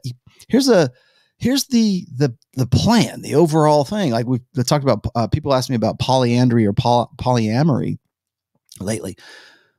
Whenever I say I don't think polyamory is a good idea, guys will jump out of the woodwork and they'll go, man, it's a great idea, man. I've got 4 girls and they live together with me and it's awesome, man. It's just like an orgy all the time, or it's like a porn movie, or it's Abu American, who has 4 wives. Now he's not nailing them all at the same time. They're not doing like orgies or anything like that. But he's got options and permanent options because they're his wife. I think he has 4 wives. Forgive me if I have 3, but you'd probably like to have 4, but, or maybe you wouldn't. But there's those options that are already there. That's what, whenever I mention polyamory, guys go, why are you so down on poly, man? It's great for a guy, but that's not the reason why poly is popular, right? Polypopular. That's not why it's popular right now. It's not popular for guys. It's popular for women because we've reached a point socially, sociosexually, let's just say, since the sexual revolution, where we've empowered women to such an extent that they're going to be the women that are like the rise of the she economy, like our girl in today's thumbnail. She's going to be single. She's going to be childless. That's going to be the average woman in Western societies, is single and childless. We're already seeing it in China. We're seeing it in Japan. We're seeing it in India. We're seeing it in other countries right now. The United States is, well, maybe we're there. I think we're already there, right? 42% of children born out of wedlock. That's men's fault. Well, it's also women's fault because we've established a social order, a female correct social order that incentivizes women to hypergamy. It incentivizes women to alpha fucks only because that's the mating strategy. Because when beta bucks is already taken care of, or the promise of beta bucks is that when you, like Sheryl Sandberg says, when you get to be 30, don't worry. There'll be a guy there who's going to make partner in the law team, and he's going to be a winner, and he's going to be the guy he's to ride in on his white horse and save you. And if he's not, he's going to be the guy. He's going to be the dad who stepped up. So go ahead and nail the guy in the foam cannon party, have his babies, because don't worry, we're going to set things up so that when you get to be 29 to 31 years old, there'll be a beta in waiting going, my ship has finally come in. I finally hit pay dirt. That's why. And we've done that for, well, really since the 70s. So at least 4 generations. If you count the boomers, we've done it for 5 generations. And now this is the result, young lady. And this is the result of all of that. That's the result right there. That's your victory. Congratulations. Rejoice, women. Everything has been done for you. Everything is done. You don't have to worry about the dishes. You don't have to worry about, you just order it from Amazon. It shows up at your front door. Get a couple of cats. You'll be happy. Don't worry. Keep buying please, ladies, whatever you do, keep buying flavored vodka. Lots and lots of it. Preferably my brands. Keep doing it. My daughter's almost through college now. Keep going, please. Because people will make a lot of money off of that. Women are we always say, like for men, like sex sells. Duh. Yeah, of course it does. We can sell like Sports Illustrated. Oh, maybe not now, but we used to be able to sell Sports Illustrated swimsuit editions because we had a hot piece of ass on there. It's easy to sell sex to guys. It's easy to sell things through sex to guys. For women, you got to be a little more careful. There's other ways to do it. You have to appeal to women's emotional side because women prioritize emotion above reason. Men tend to prioritize reason before emotion unless sex is involved. And then we're like, throw reason right out the window. Who else do I got here? Sam Kotsky says, what's going on with women largely supporting Johnny Depp and booing Amber Heard? Why isn't the sisterhood uniting behind her? Well, the sisterhood is uniting behind her because the female judge who ruled against Johnny Depp, I would call that part of the sisterhood uniting behind her. That's why. Doesn't matter whether there's popular support or whatever. Like, I think Johnny Depp, his days are over. Amber Heard's days are over. This time next year, you won't even care about Amber. Maybe you'll still hear about John, unless Johnny like really pulls a rabbit out of his hat with his career. I think both of them are just going to sort of ride off into the sunset. And really, what does Johnny Depp have to do? He's a multi-gajillionaire. He's very beta, first of all. Very beta guy. They go, what are you talking about? He's a famous actor. Well, he's beta when it comes to women. Let's just put it at that, because he got wrapped up in a very damaged, very psychologically, clinically damaged woman. So did Elon Musk, by the way, too. They both have the same taste. Hey, Donovan, what's up? $20. Thank you, my friend, very much for that. I am the godfather, I guess, today. Thank you. Mark Daniels. Geez, man. Thank you for the $100, my friend. I did what works with women when I was younger, but I didn't understand why it worked so well until I read your book. Thank you. I'm passing that on to my 5 boys. Wow. Cool. Age 20 and under. Good. Be careful. 15 to 20 is good. And only if they want to read, and great knowledge and men. And thank you for that $100. Let me give you, and because you were so generous, I give you a piece of advice when you're turning your sons onto the red pill. It's better that you lead by example. I know that sounds really corny, but it's true. It's better to live it and then have them, and then when they ask questions, then you explain it to them. They have to be. You can't just go, okay, Sonny, sit down, and I'm going to tell you about women's nature. Can I get back to my Xbox? Right. It has to be at a point where they're willing to listen to you, and you have to have a relationship with them where you're doing something and you're imparting that kind of, it's great to impart wisdom to your kids. I found this out. It's great to impart wisdom to your kids when it doesn't sound like you're imparting wisdom to your kids. The stuff that sticks is the stuff that you didn't realize was going to stick. And there's ways to like look, kind of wait for your moment kind of thing. But I would suggest this is if you have sons between the ages of 15 and 20, go ahead, give them the book. But if you do, and they read it, make sure it's a project. Like say, oh, did you read this part of the book today? Let's talk about the soulmate myth. Let's talk about Iron Rule of Tomassi number 3. Let's talk about whatever it is. It's better if you have a discussion about that so that you are involved and you're going, hey, I just picked this up, but let's read it together and see what it's all about and have that conversation. It's gonna sink in better if it seems like something that's like genuine and mutual between the two of you. There's your thing. So let me continue a little bit more here with the paternity thing, because I think this is important. When one of the things that practically all of the women in criticizing Aubrey Huff in this thread don't understand is that men have an innate revulsion response to women who have children already. you don't have to teach a guy. I mean, well, you can teach him, but you don't have to convince a guy not to date a single mother. I know that sounds odd, right? Like people say, well, what are you talking about? These guys think it's a great thing. It's a great idea. Well, for the most part, guys don't want to get with a woman who has already been with another guy. That's, in fact, we consider that guy heroic and an outlier or out of the ordinary because he is repressing that revulsion response, and he's also going against his paternal instincts by doing so.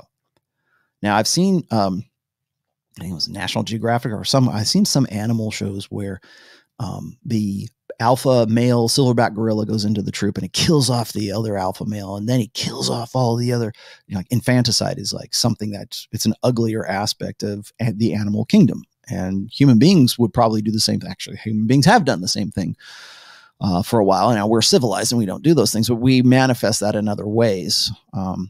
Like step parents or extended family, like mom's boyfriend is usually the one who he is 8 times more likely to abuse a child or abuse the children, the biological children of the wife or whatever, than the actual biological father. We don't talk about those stats, but that's another stat that is a really ugly side of extended, blended, whatever you want to call it, cutesy word you come up with it to extend it to step families, let's say. Are they all like that? No, of course not. But there are 8 times, if there is abuse, 8 more times than normal, it's usually the boyfriend of the wife or the ex-wife. And it's frustrating. It's probably frustrating for the biological fathers to actually have to deal with that, because now they're not only dealing with the state, they're dealing with the fact that the decision that their ex-wives made to get with that guy who is violent enough to do that, there's nothing you can really do. Authority, again. You want to know why? Why is it that guys are usually it's the biological father who kidnap his own kids? Statistically, it is going to be that. That's how it's going to happen, because mom 9 times out of 10. Well, what is it? 80. Rich will tell me that the stats 86, 87% of the time, the sole custody goes to the woman. And when you see a guy who's kidnapping his own kids and you get the Amber Alert or whatever, and they chase the guy down and everything, and they bring him to justice and frog march him into the jail, it's usually because the guy wants to get his kids. Is it because, there's a lot of things that go along, but let's look at the stats here. Is that 8 times more likely for the stepfather or the boyfriend or whatever to be the one abusing? I would argue that a lot of times when a guy takes desperate measures like that, he knows he's going to go to jail. He knows he's going to be a fugitive with his own kid. But why would he take that chance? Because he has a paternal instinct. Men have a paternal instinct. We want to provide for, and we want to know that the kid is ours, and we also want to provide for that kid, and we want to keep that kid as ours. And we certainly want to defend that kid. That's written into our DNA. Protectorship, sacrifice is written into men's DNA. So when we tell guys, it doesn't matter, we're telling them to repress that innate evolutionary instinct that's in them. Now that we're telling them not to just repress the paternal instinct, the need to know that the child is theirs, but we're also telling them to repress that revulsion instinct. Because when you see a single mom, when guys have I don't say they have a revulsion, but they have a hesitancy to get. I can remember, being as young as my 20s and finding out a girl had like a baby or had a kid. What did Rich say? It's fun to bang them, but don't marry them and don't get in a relationship with them. And that's a good policy. And if you can do that, but the problem is for most beta male guys today, they see this as a mating strategy. Well, I can't get with women who are single because they're so far above me or so much more powerful than me or so much more attractive, or I'm so low on the totem pole that it seems like a good idea to, the only way I'm going to solve my reproductive problem is to assume the responsibilities of parental investment responsibilities of another man's child. Because if that's the case and she falls in love with me, then she'll have my kids too. It's sort of like you win by default. And for a lot of guys, that seems it makes practical sense. Like why wouldn't you, right? Like just get with single mommy and single mommies make it really enticing too, right? They have an incentive to try harder because they need a guy who has benefits. They need a guy to be in there to help them watch the kids or to do whatever. Why is it that women would, why is it that our laws allow women to simply put whatever name on the birth certificate and there's no question about that? Why is it on the laws that DNA testing, when a guy wants to get DNA, it's like pulling teeth for a guy to get a DNA test? Why is it on the laws that if it is discovered through 23andMe or genetic testing or whatever, that the child is not genetically the father's and the woman wants the doctor, the OBGYN or whatever, wants the doctor and the medical staff to keep quiet about it, that they are bound by law not to tell the father? That's because we live in a gynocentric social order. That is it. In any other era, if that were to happen, that guy would know immediately and she'd be out on the streets because why? Because you broke the contract. You broke the compromise. The compromise is this: I will give up my unlimited access to unlimited sexuality and invest everything I have in you. I will till death do us part, forsaking all others. Only thing I know is that all I have to know is that the kid is mine. Find out the kid's not yours. Guess what? I don't have to keep up my end of the bargain. In a female correct social order, no, you're on the hook. Even if you're not the father, you're still on the hook.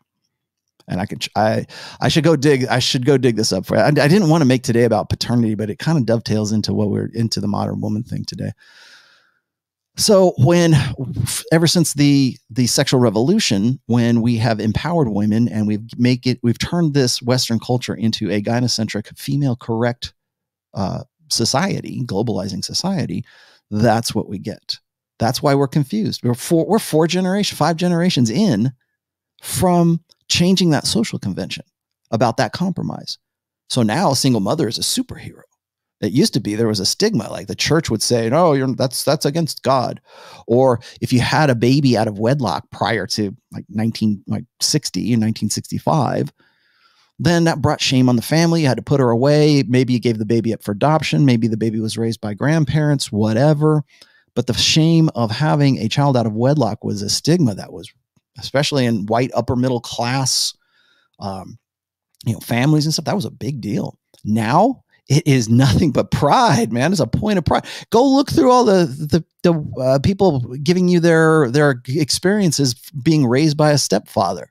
They're proud that mom was a single mother. They're proud of that. And this is only 50 years, maybe 50 years, that stigma changed. Whereas prior to the sexual revolution, hundreds and hundreds of years. Now, of course, kings and nobles and stuff had mistresses and all that other good stuff. Sure, exactly. And there's where children were bastard. We call them bastard children, right? They were illegitimate children. God forbid you call them illegitimate today. God forbid you say, well, you're a bastard child. You have no father. That wasn't a bad word back in the Renaissance. You're a bastard. I mean, maybe it was an insult, but it was a descriptive. It was an adjective rather than an invective, right? Because it was different. Things were changing. It only took 50 years to do that. And what did it? Empowering women, making gynocentrism the primary. So when I talk about like paternity as something that is like an evolutionary drive in men, that's one thing. Revulsion is another. We tend to be revolted, or we tend to get away from things like avoid like dead bodies or feces or whatever, because it can carry disease or whatever. That's easy for us. That's instinctual revulsion. Like somebody barfs and you barf too. That's instinctual revulsion. And I think I'm right about this. Somebody will probably correct me, but I think that, when somebody barfs and you smell it and you go, and you can't help but like barf too. I think what the reason that instinctual reflex is, because if somebody's barfing, it used to be that they had to expel the poison or whatever that was making them sick out of their bodies. And if you saw that and you smelled that and you saw that, and your gut, like instinctive reaction is to barf too, it was probably because there was this, I don't know, evolutionary thing, I don't know what to call it, but like dynamic, I guess, that if that happened, you saw somebody do that, you would barf too, because that would ensure that whatever maybe you were eating the same thing, you had the same berries and he's sick and he's barfing and you're like, oh, and you start barfing too. Like maybe that is sort of like a mutual like survival adaptation. I don't know if it's a behavioral adaptation or an instinct or something, but it seems like that would make sense. I don't know. I'm again spitballing. I'm not saying that's true. I'm just saying that seems like that would be a connection there. Anyways, you guys don't want to hear about that. What did you say? Poor Johnny Depp. How do you avoid psycho girls? Oh, what are the telltale signs? Well, here's one right here. Here's a telltale sign right for you right there. That's a telltale sign. What is her flat look like? What does her apartment look like? How many cats does she have? How do I get away from that, Rollo? You know what you do? You listen to your gut. How do I know she's psycho? The medium is the message, my friend. The medium is the message. That was Sam. This is Mask. Mask says, oh my God. Oh my God.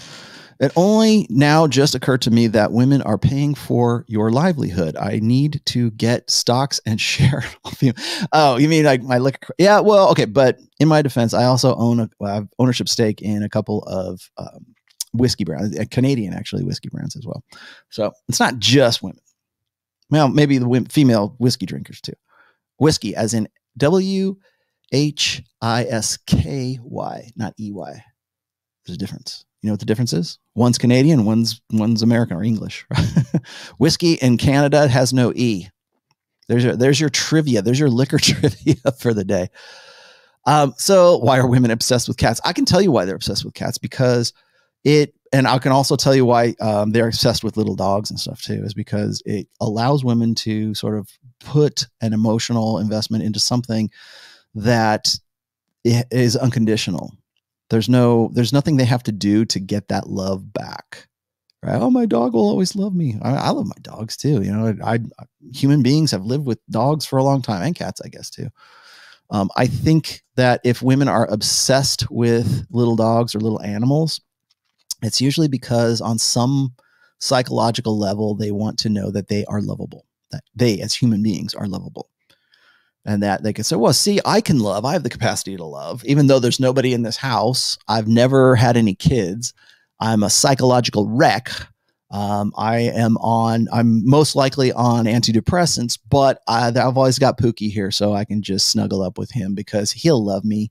See, I am lovable. When you talk about like a relationship or a connection with like love, you're connecting with somebody who has faults and has advantages, who loves you and might even hate your guts at some time.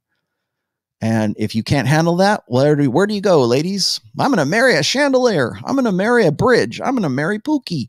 I'm going to marry myself because I'm lovable. Yeah. Is it crazy? Yes, it's definitely crazy. So is single, never married, childless, is that a victory? Is that where you wanted to be, ladies?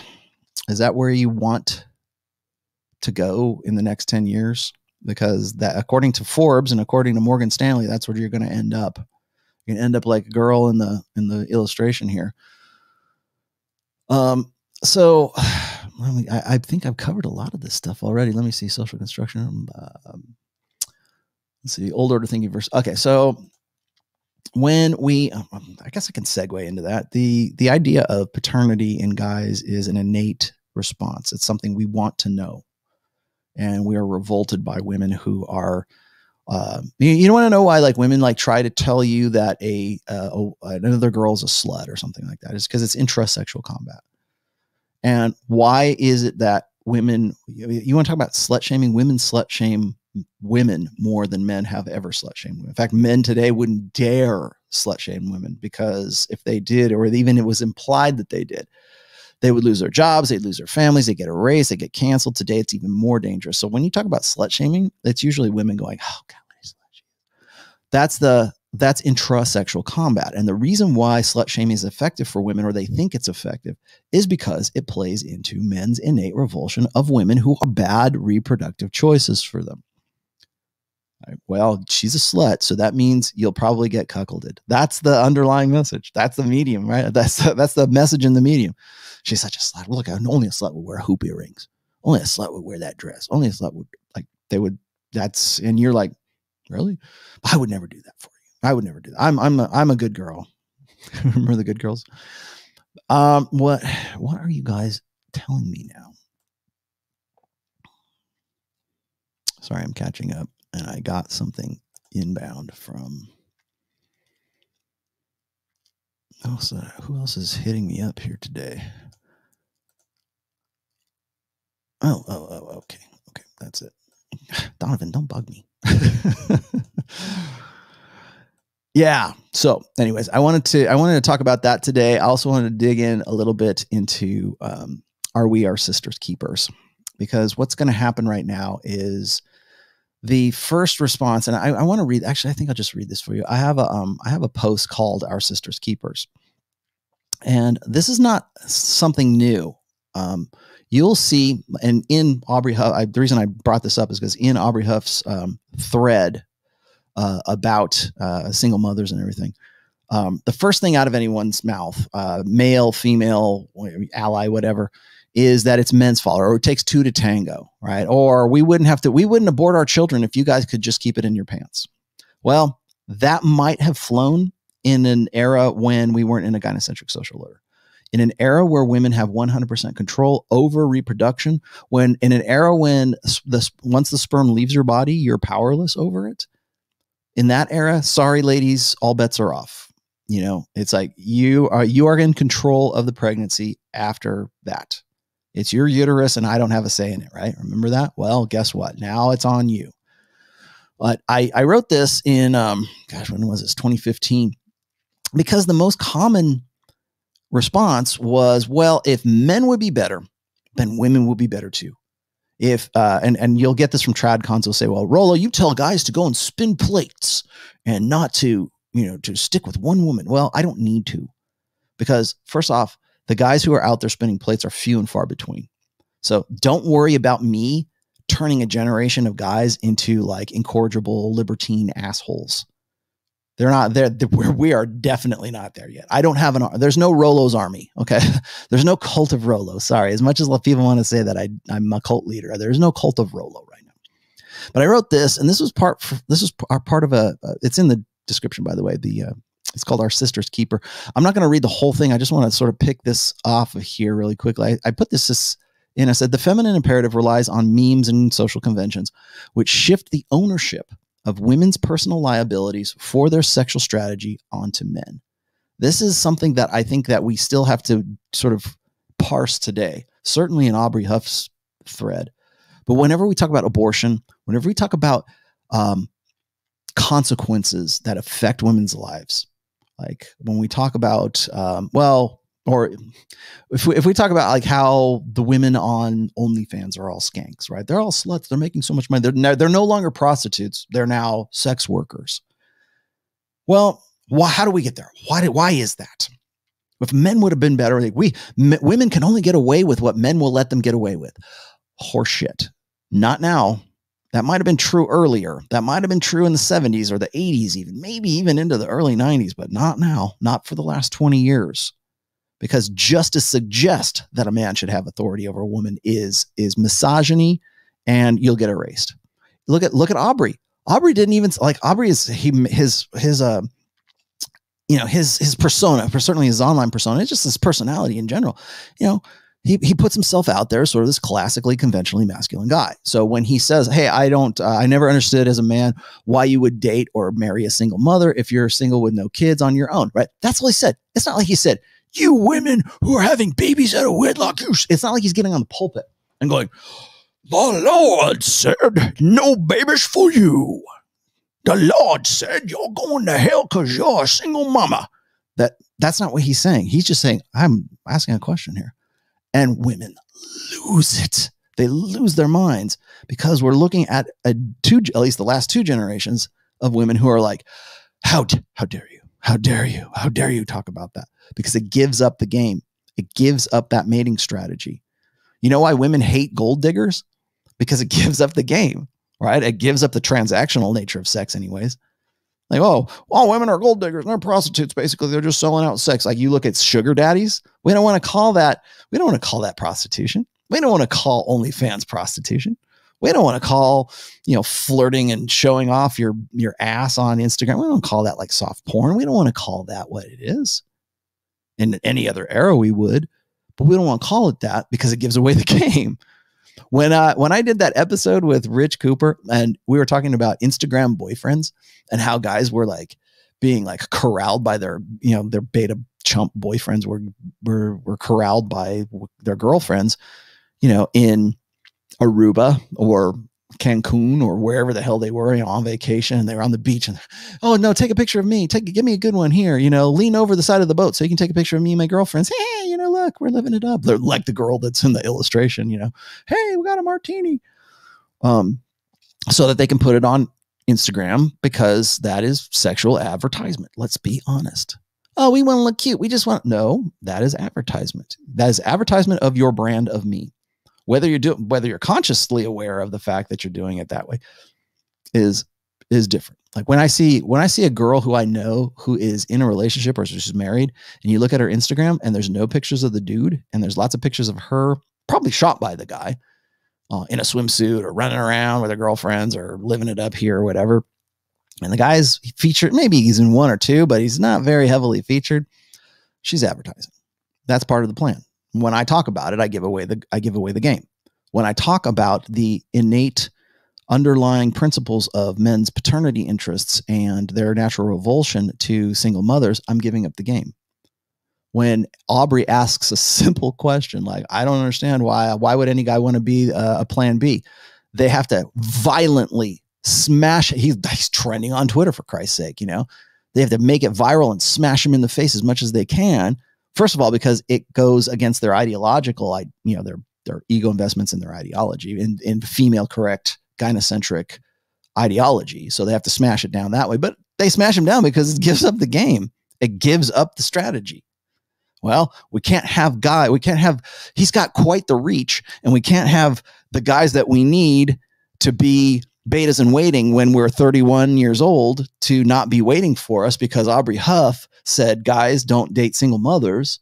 That puts a lot of that gives up the game, man. It gives up the mating strategy. It makes those women, like, instead of the woman who has her cake and eats it too, the girl who mates with the guy in the hot cannon and in the hot foam cannon, the hot guy in the foam cannon party. And she breeds with him and has babies. And now we need this guy. Now we need man with benefits. We need the beta in waiting, and he's not there because Aubrey Huff asked one question to 10,000, 20,000, I don't know how many thousand, 100,000 people. How many of those guys go, yeah, he's right. I never thought of it that way. I've had half a dozen guys in my own feed right now just say, hey man, I always knew this stuff, but I couldn't put it to words. Well, Rollo does. And now you're a cult leader. Now you're the devil, and you ain't no folk devil. You're the real devil because you gave up the game. I talk about hypergamy. Yeah, you're an incel. Don't listen to what he has to say. Disqualify, disqualify, disqualify. You can make me an asshole, but you can't make the data an asshole because the data makes you an asshole. What did you say? Exactly where is the line between being a good dominant alpha, and being Me Too'd out of existence? Well, you know where that line is? It's you remaining in your own identity. Like, how important is your own identity to you? Guys ask me this, they'll say, well, you can't alpha the state, Rollo, so why even bother? Why just you know what? Just give up. And, what is it? I don't want to get Me Too'd out of existence. You're not going to be Me Too'd out of existence. The fact that you're even saying that just tells me that there's something else going on right there. I'm going to give you an example here, and I'm probably going to piss off all the people who go, I hate it when he goes off on these side tangents. So if that's you, just turn out right now, because I'm going to give you a side tangent here really quickly. Have you guys ever played Monopoly?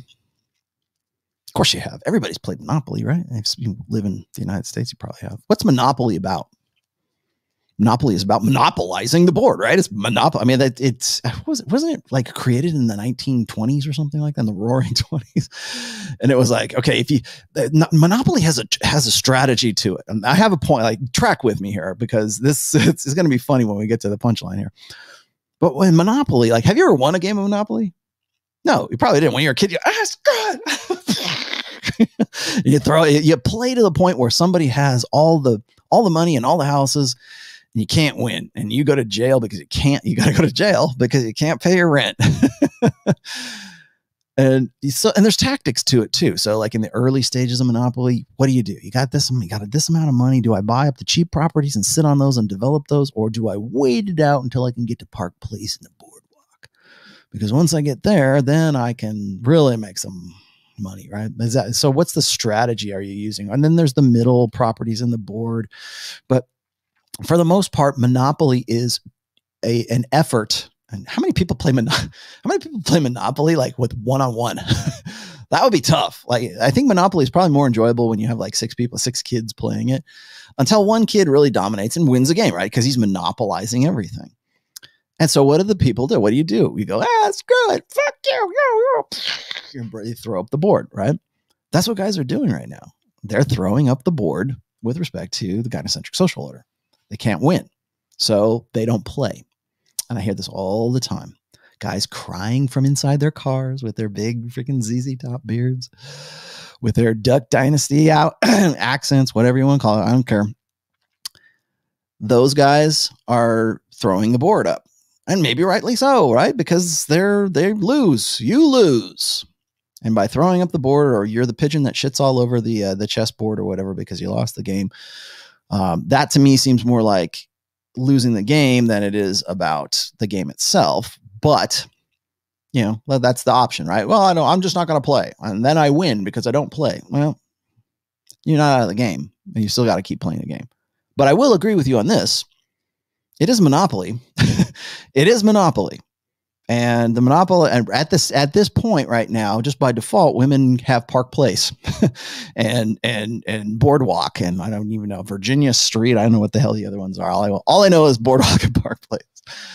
But so you can throw the game up and discuss and be done with it, or you can try to outplay them, or you can try to, like, I think what gets me is that when it comes to the dating, when it comes to the sexual marketplace, like at 22, 23.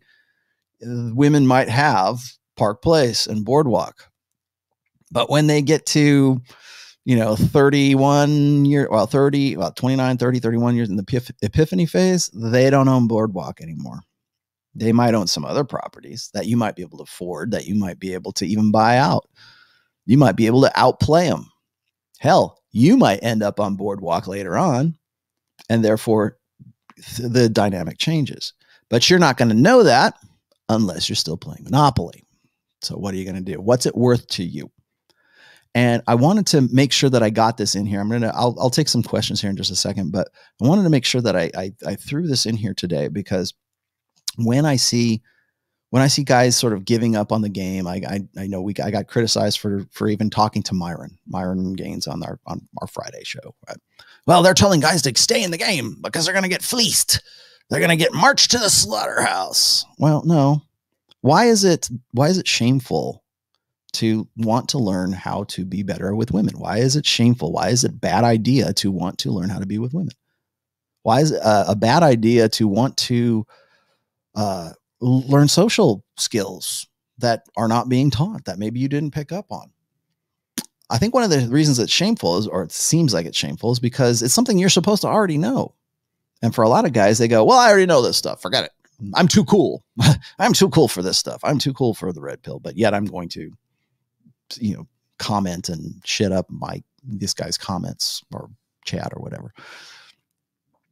Why? Well, because you're supposed to know this. It's something that's supposed to be intrinsic, because a guy who is alpha, a guy who gets it, doesn't have to be taught. He should already have it. At least that's the impression.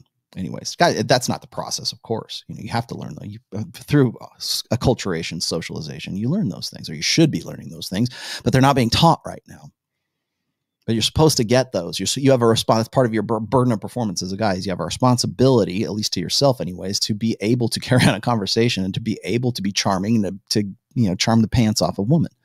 You're supposed to be able to do that. Today, we don't know how to. Like when I was younger, I had to learn that on the fly. I'm not going to regale you with any stories of old, but I'm just saying I had to learn that by trial and error, live in real time. We don't do that right now. It's much easier to sit like this woman in the illustration behind our screen and be comfortable and be comfy. My fat pants. Thanksgiving is time for your fat pants.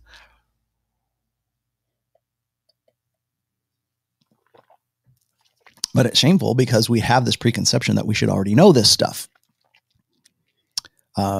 When Aubrey Huff is talking about, I don't understand why guys want to get into this. Why instinctually, why it doesn't make sense for a guy to be invested in another man's genetic legacy. Well, we have to condition, and we can't give up the game because they should already know this.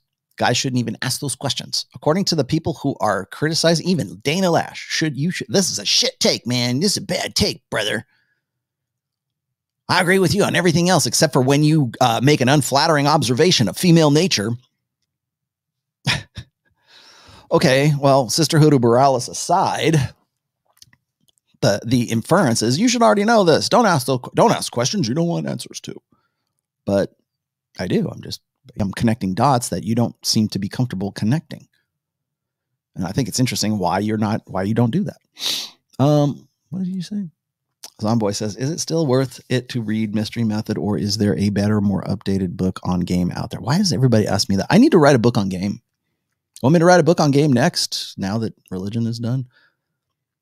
I should write a game on techniques, but the problem is if I did something like that, people will go, oh, right. Here's what Rollo says. He's telling guys to go out there and march to the slaughterhouse. I could do that. You want me to give you game techniques? I can tell you why they work. I can tell you why amuse mastery and cocky funny and neg hits. And I can tell you all the emotional triggers in that. I can tell you why, evolutionarily speaking, why chick crack is a thing. We can go through all that. Yeah. I think Mystery Method is definitely still worth a read. A lot of it is contextually out of date, but I think that more of it is sort of like comprehensively still in, like, as far as the actual principles in it still work. How you apply them have changed quite a bit, but the mechanics, the human machine hasn't changed. The firmware hasn't changed. Just how that firmware is being applied has changed. Like, and I get into it. Like, if you watch Friday's show, it's like, Instagram is the #1 dating app on planet Earth. It's not even Tinder. It's Instagram. Are you cool enough to hang out with? Well, why do we make those choices? Well, why do we think about that? Well, because, we are aroused by things that are instinctual, that are evolutionary. Why do women go with the guys? Why do women go with violent men? Why do women get hybristophilia? Oh, did somebody give me? Oh. Because they're in our evolutionary past, in our ancestral past, that's what made sense. That's what led to the 3 Ps back then. Now it doesn't. See, women don't have to worry so much about the 3 Ps. They don't have to worry about beta bucks anymore. And even if they do, because women will say, sure we do. We still have to worry about where our next meal's coming from, and we're destitute and poor and blah, blah, blah. And it's like, okay, well, fine. But there is the perception that side of hypergamy is, or should be, something that women are entitled to have satisfied. And that if that's the case, then they should be focusing on alpha fucks more than anything else. And if you don't believe, I should put a caveat in here, because if you look at women in their party years from like 18 till about 28 years old, they tend to prioritize hot guys. They tend to prioritize, actually, I'll put the thing up here. If you look at this, if you look at women in the demographic between, I guess I pegged it at 20. So you look at 20 to about 27, 28, maybe a little past that, 26, 27. Yeah, somewhere in the epiphany phase right there. I kind of pegged the epiphany phase a little early in this one. Remember, I wrote this back in 2015.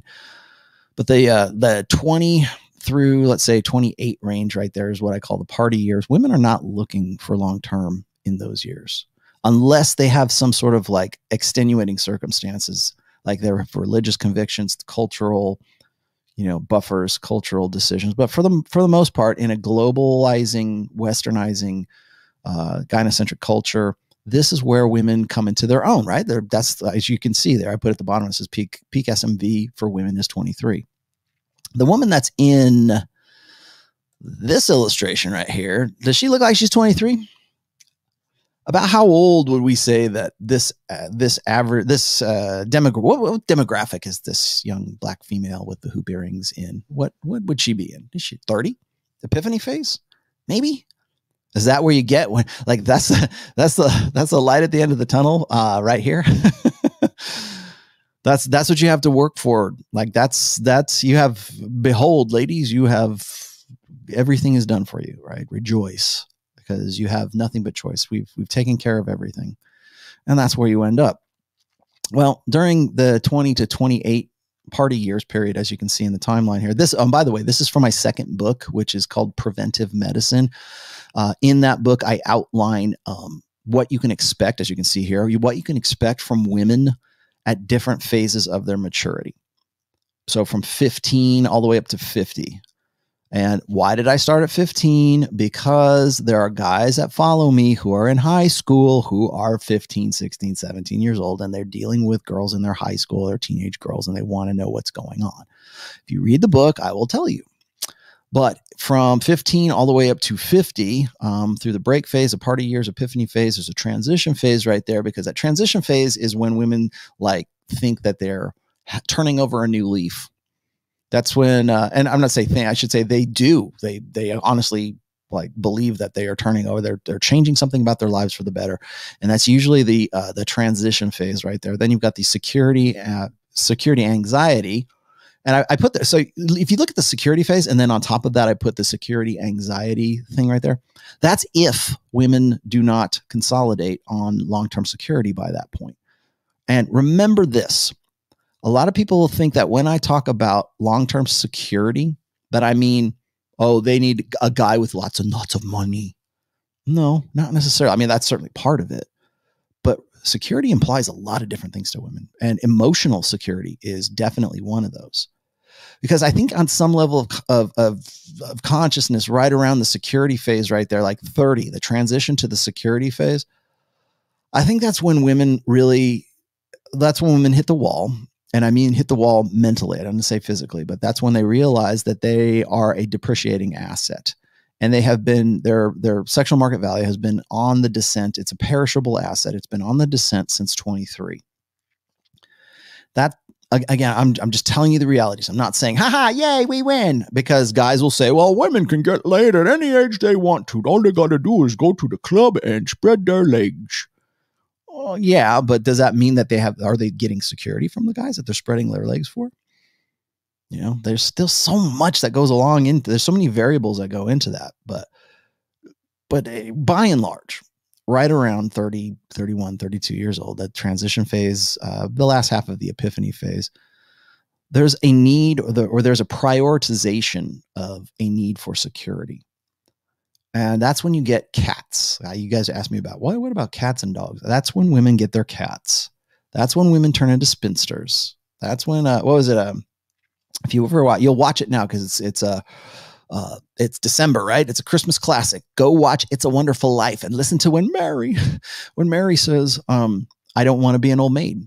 In fact, in the last sequence where like everything goes to hell and it's like as if George Bailey was never born, she turns into an old maid. That's the worst thing that could happen to a woman in like the 1920s up to like the 1940s or something like that. I turned into she's an old maid. She never had any kids. She's a spinster. She's a librarian. She's the librarian. That was like the ultimate at that point. So during that point, though, like right around the security phase, that's because people were asking about that. I thought I'd throw that out there today. Right around the security phase, that is when women start to think about like, okay, I am not as sexually competitive as I can possibly be. And this phase, by the way, all of this stuff that I just showed you on that timeline, that is contextual for this era. Guys will say, well, back in the Renaissance period, a girl was at her prime when she was 15. Yeah, back then, not now. So what did you say? Consider my pre-order of the Rational book for 5 per game. I might do that. I don't know if think I should make it part of the series. I don't know.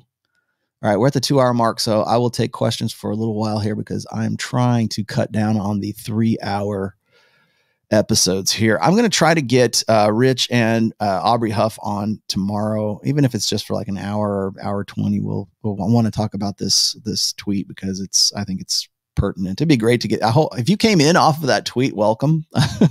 I was hoping to have Aubrey, but it didn't work out because he's not on his computer. He's on his phone.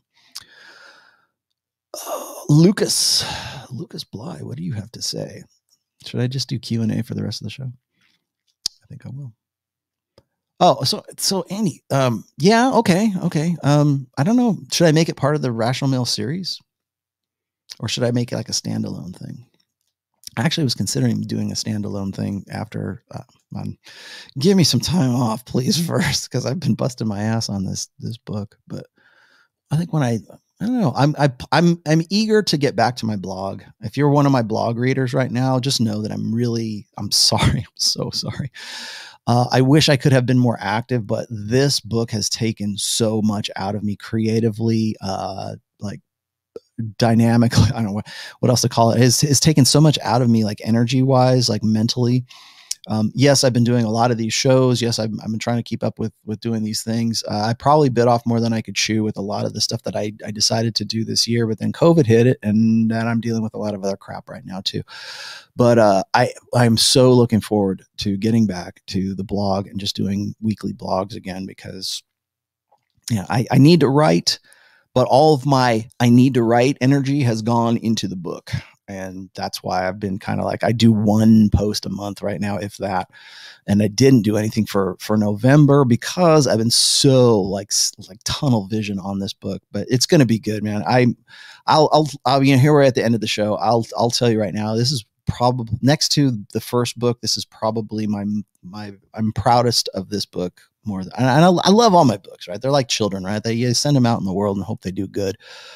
But I think this one is something special because it is, I don't say it's all original, but it's so, because I did use some, I remodified, I haven't used actual direct posts, but I pulled material from other posts to put into chapters because it was relevant. But other than that, I would say it's like 85% all original material. And it's one thing if I've discovered this, it's one thing if you're like a creative writer and you're writing a story, you're trying to make things like, cohesive, and you're doing character development and plot development and that kind of stuff. And it's sort of like, you can just sort of go and do it. And you're kind of ambling along and trying to figure out like where you want to go with this. And then there's writing like technically, like I have done for the last, now 4 books.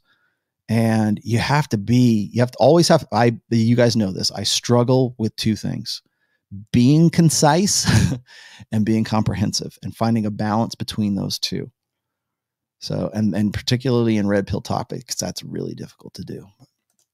Anyways, a few months in, my ex 27 agreed to tattoo my name on her body. Is Lucas Blah.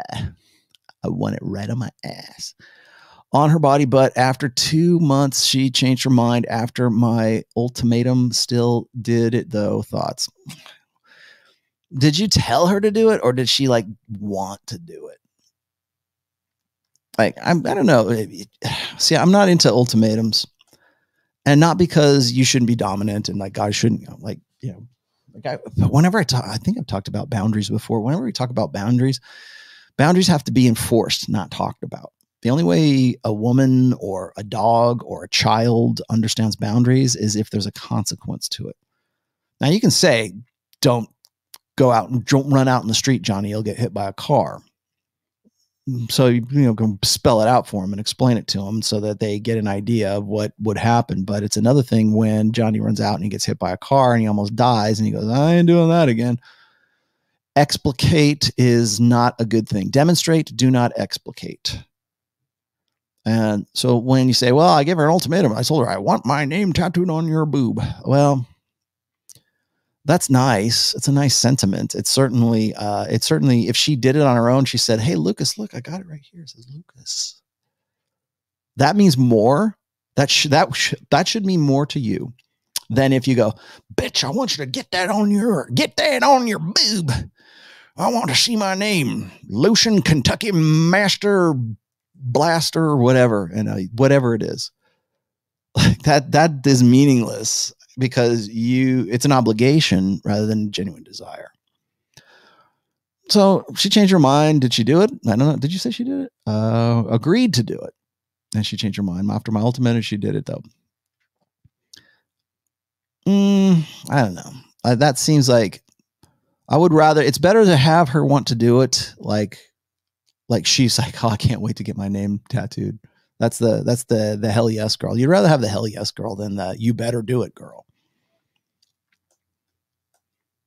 Oh, there it is. Oh, that was Lucas. This is Dragon. Says, are there any female authors you would recommend for dealing with this issue in raising daughters? No. As simple as I can put it, no. Most, are there? I'm not sure. I can't speak knowledgeably to this, but from my experience, from what I've read, most of the time and maybe this is just because I've been writing this book, but most of the time when I see messages from my mother to my daughter, or wisdom from grandma to the daughters of today, it's usually in women's ministry. It's usually a religious thing. It's usually the woman who is, or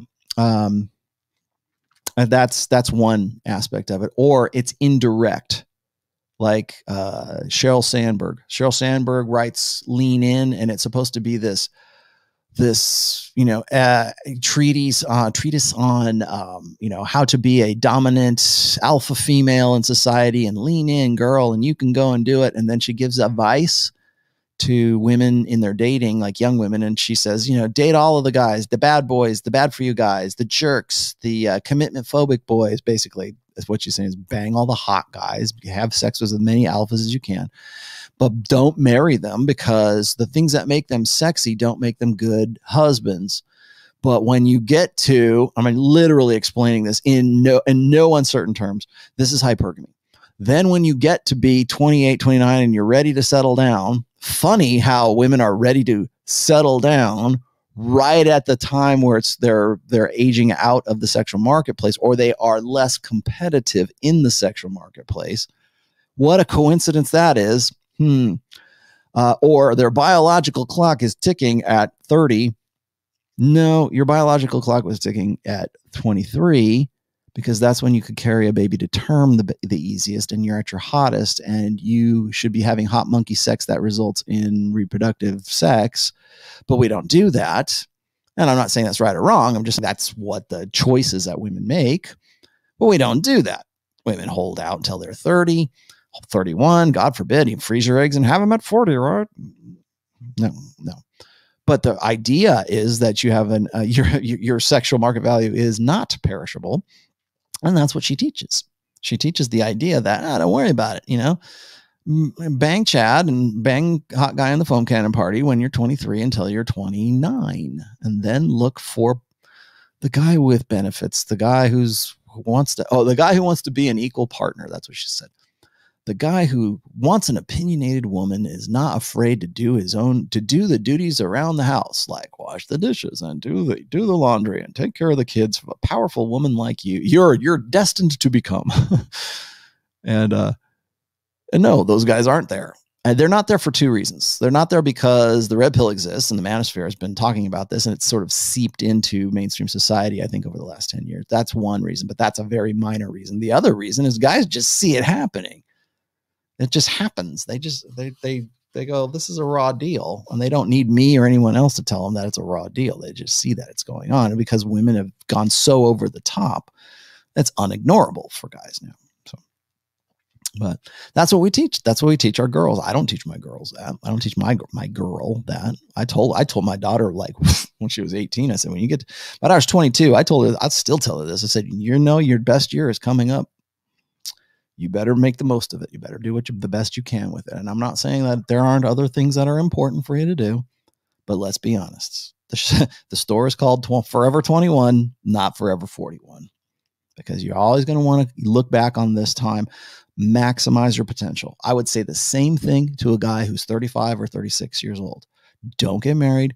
You're hitting your stride. You'll be in a better position. Like, don't consider monogamy until you're 30 years old. And even then, don't consider anything that is like a legally binding, commitment. Certainly not until you have experienced women firsthand, enough of them and enough times. And you are red pill aware, of course, to know that when you're 35, 36 years old, that you will be at the prime of your life when it comes to sexual selection. Because at that point, if you have maximized your potential, you'll have more of what makes a man attractive than at any other time in your life. Now, guys will say, well, I'm 45 and I'm hitting my well, yeah, because for men it peaks and then it goes and slowly drops off.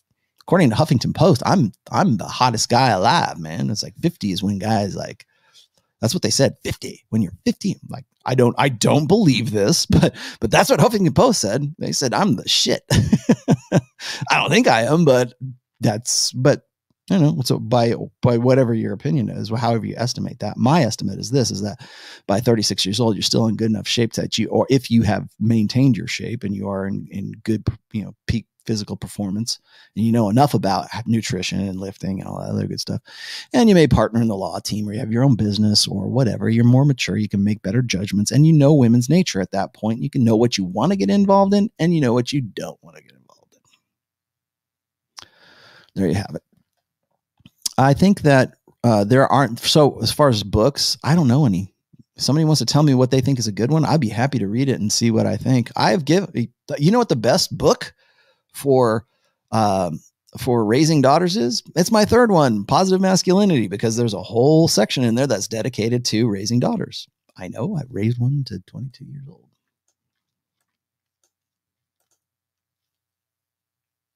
Who runs Bartertown? What? Bartertown. Let me see. What is this? That was that. Am I done? I think I'm done. I think I caught up. Oh, wait, no, I didn't. Dragoon said this. He says, you mentioned talking to boys about your book. What if you have daughters? Are there any female authors? Okay, that was you. And then, okay, so I got to you. So I did get to you. Sorry, you gave me two. Sorry, I didn't see the second one, Dragoon. My bad. So the best thing you can do is get my third book. Griff.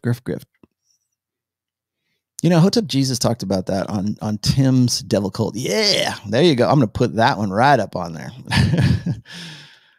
I can't wait. I cannot wait until I get my my Devil Mountain coffee. It's so I can finally put their logo on the stream. I don't. By the way, I'm not getting any kickbacks from them. They're going to give me free coffee and like maybe a mug, and I'm good. So that's fine. And by the way, if you want to in any way endorse this show, hit me up. Let me know. I have so many people. Or I just say so many people. I have so many people. I have so many offers to like do like 30-second plugs or to endorse this show from like lots. I got lots and lots of them, but I just like, that's not my wheelhouse, man. I mean, I drink coffee. Okay. So that's good. I can do that.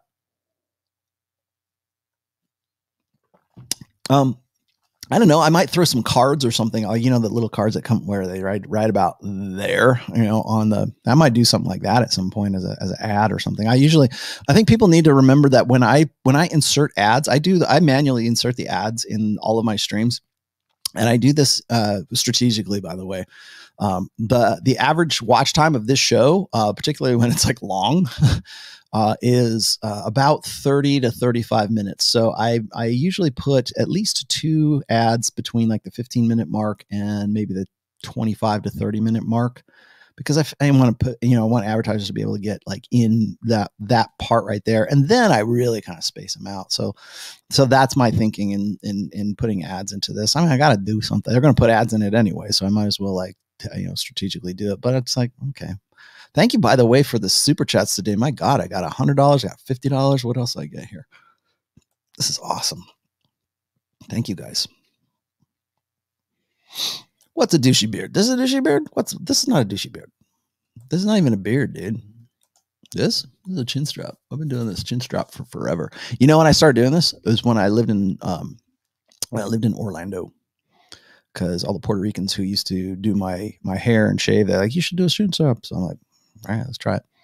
So I did it then, and I just kind of stuck, and I liked it well enough. Should I just shave it all up? That's a good idea. Thank you for that idea. I should do. Should I do some sort of affiliate thing with Body Barber? That's where I've been trying to learn how to shave with a straight razor, and that is a That is a man's task, let me tell you, because you have to have nerves of steel. Don't drink coffee. Don't drink coffee and try to learn how to shave with a straight razor. I like it. I think one of the reasons I like it is because the actual razor, I bought it from this guy off of Etsy who's like follows me on Twitter. It's beautiful. Like some of the stuff he does is fantastic. I guess there's like I don't know if it's a craft or whatever, but these guys go and they buy straight razors from like the 1930s, 40s, and 50s. And then they recondition them with a new handle. Like sometimes it's bloodwood or it's like something really like nice and collectible, and they really shine it up. And it's really kind of a craft kind of thing. I would love to, if you want to be in my affiliates, that'd be fine too. But I really like the thing, it's like a collect. I almost want, they're freaking expensive, man. They're like $85, but I would really like to like collect these things. But I feel bad because I didn't use them. So I'm trying to learn how to use a straight razor, and man, you will get if you can do it right. I can finally get like right about here. I can do stuff, but I can't get real detailed yet. So and once I figure it out, then I'll be proud of myself. But I like doing the straight razors, but I think it's more of a nostalgia thing because I know it's great to know, this was used by some GI in the 40s, right? What's this? Is being beta or alpha a perception or more? Do you want me to do an alpha and beta show? I don't know if I've done it. I've done it before. I've talked about alpha. I don't know if I've already done a comparative thing. What did you say here? Is being alpha or beta perception? Both. I can be, or beta a perception. Well, what's authentic to you? I think that's the other thing. Here I am at the end. I wanted to actually drop this in there. Is like, what do you want as a guy? I've asked the question before, like, would you rather be happy or would you rather know the truth? Because the truth, it often makes us unhappy. And being happy, it means in some cases we have to ignore the truth. Now, of course, we would love to have both. I understand. But if you had one or the other, if you had to be one or the other, and usually that's what it comes down to, is like knowing something, there comes a responsibility with knowing the truth. The truth will set you free, but it doesn't mean that it's going to be easy for you to accept or you to live with, or doesn't mean there's not going to be any consequences to it. There is. And I think that's what's really throwing off this generation of guys who are particularly in the black pill right now, who they're not ready for that responsibility. They were happy. They're probably dumb, fat, and happy and ignorant in their blue pill conditioning. And then they had a trauma, and then they became educated through the new enlightenment of the internet. Maybe they found me, or maybe they found somebody or whatever. They found the red pill, and then they went down the dark path and decided that they were going to be nihilistic and hopeless and take the Monopoly game and go, fuck it, I'm out. So what do you want? Ideally, what do you want as a guy? Like, guys will say, I'm living my best life because I just gave up on the game. Well, so you gave up, so you quit, so you stopped. Well, the game is rigged. Okay, well, even if it is, if the game wasn't rigged, what would you want? If you could say, well, you know what, tomorrow we're going to take this and we're going to abolish it. We're going to change society so that this is shameful. So that this represents the highest form of shame that a woman can have. And that the greatest thing that a woman can do is to have babies and be involved with one guy and be dedicated to that one guy and to be regardless, right? Remember that women are also dealing with that same question, happiness or truth. So the truth is this, the thing is that men have, and in a way they're right, because we're not our sister's keeper. And I know like black pill MGTOW guys are going to say the same thing, right? We're not. And I would agree with you. We're not our sister's keeper. I don't feel any sense of responsibility for the choices that a woman makes. Not today. Maybe in the past that would have been like, you could have made a case that if men were better, then women will be better too. Well, in the age of the new enlightenment, they've got agency. Whether that's moral agency or physical agency or practically, or whatever you want to, however you want to define agency, women definitely have it. This right here is female agency. That's the end result of female agency. This is what women choose. Some women, a lot of women, most women choose this. There are other women don't, my wife didn't choose that. There's other women that haven't done that. Well, you're a different generation. Well, doesn't mean that there aren't women who can choose that, who have a different outlook on things, but in a gynocentric social order where women are always correct and the female experience is always the one that we should be striving for because that makes us more human or that makes us more authentic, then people are more and more women are going to think that this It's victory. This is success. This is what we should be striving for, ladies. And it's not. What's that? Wonder what that's going to look like when she's like, let's say she's 30. What's it going to look like when she's 40? If she's already there? This isn't shame. This isn't like, ooh, you're going to turn into a spinster. I'm asking you a question. What does success look like to you? What do you want? I have all these guys who will say like, well, I'm living a better life, or these guys are leading men to the slaughterhouse, so you need to stop. And all men need to just not ever get married and not deal with women ever again. I mean, that's the extreme side of things, but never the twain shall meet. Don't even have sex, because you'll get me too'd and you'll be destroyed. You'll be utterly obliterated. You'll get zeroed out. You'll kill yourself. That dooms a species. That will doom the species. If you say, okay, you know what? All the females go over there and all the males go over there and they never get to come together. Occasionally they cross over and they have sex, but we're trying to keep those guys apart. We're trying to keep them apart. And we think that that's the ideal. We think that's a good thing. That, women on girls on the girls' playground and boys on the boys' playground, and nobody gets to go, and you can't go over there and go play kissy with Sally. That's success. That's victory. That's this, right? Never the twain shall meet. What is that with guys? Well, I'm living my best life because I don't have a woman in it. Okay. But is that ideal? Is that a good thing?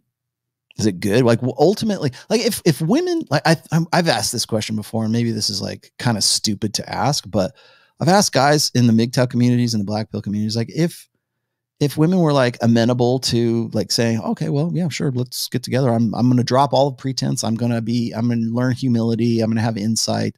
You win, Mr. MGTOW.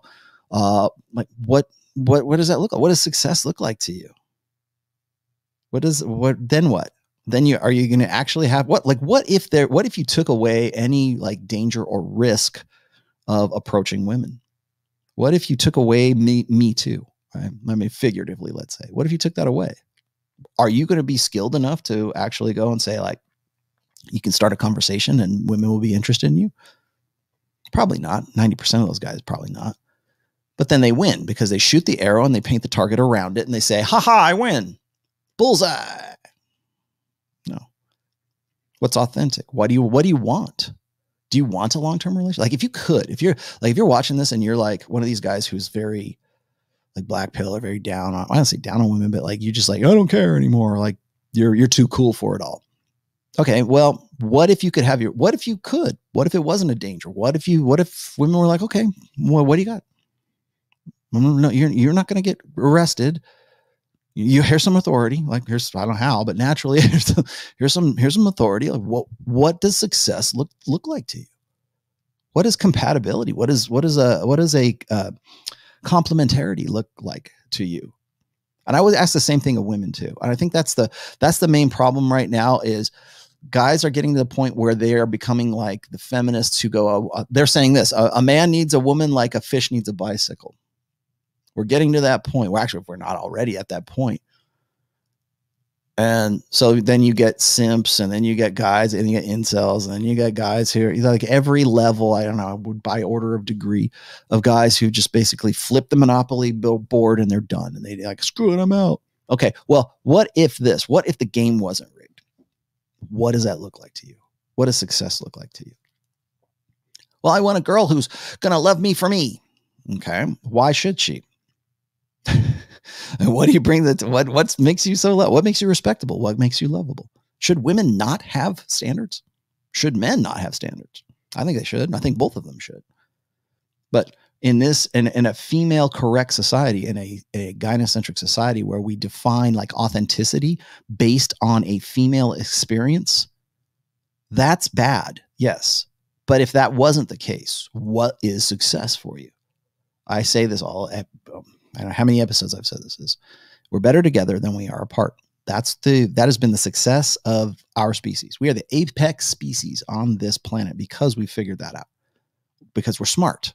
We figured out how to keep our babies alive, right? Our smart babies alive, our smart helpless babies alive. And by I mean helpless, I mean if you look at a horse, like a baby, like a foal, right? A pony, whatever. When that horse is born, that horse can like run within the first hour of it being born. and get away from danger and follow mama and whatever. It has a sufficiency, a survival sufficiency within a few hours of being born. And it can get up and walk away and go and fend for itself, or hopefully, human beings, primates in general, can't do that because we're smarter. We need help. We need mama to nurture us until for 8 years or however many years it is. And we need it. And because of that, mama is vulnerable. Well, because of mama's vulnerable and because baby's vulnerable, we need a strong man who can provide resources. We need a guy who can, what 3 P's: protection, provisioning, and parental investment, a capacity for violence. Yes, all that stuff. So what looks like success to you? What looks like authenticity to you? What's a real man? Some guy who can do that. If you're a female, would you want a guy like you? Would you want a guy who doesn't have that capacity? I'm saying if all things were equal. So like the game's not rigged and you were, and that was you. Would you I've thought about this lots of times. I've said this on this show. If you had a daughter, would you want your daughter to marry a guy like you? Would you want your daughter to be with a guy who is, who criticizes and pisses and moans while at the same time saying he doesn't care? Well, you do care. Otherwise you'd be indifferent. But if everything was equal, if you were like, what would make an authentic man if everything was, we got back, gynocentrism was gone, but we're still kind of like, okay, we're on equal footing and I have something and you have something and we have equal value and equal exchanges. What makes you the one that what makes a guy that you would be proud to have as your son-in-law? I'm thinking about that right now, honestly. I don't want a slob. I don't want my daughter to be with a beta chump. I don't want my daughter to be with a guy with, head issues. Why would I want that? I want the best for my daughter. I'm sure she wants the best for herself. I'm sure my wife feels the same way. So what's authentic? What's the ideal? Like if you said, okay, you know what, in a perfect world, this is what would happen. And I'm not saying it's going to happen. And you can sit there and piss and moan and never cross the abyss and be in your nihilistic, hopeless phase for however long you want to be in it. But at the end of the day,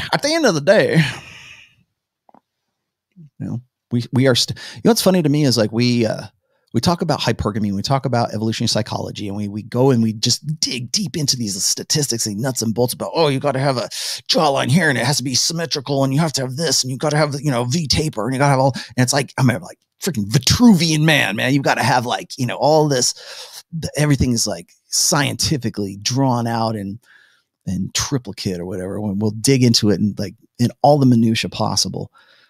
But we don't see, and you're probably right. I mean, there's things that women look for physically in a guy, but there's other things that they look for in a guy as well, certainly in the long term.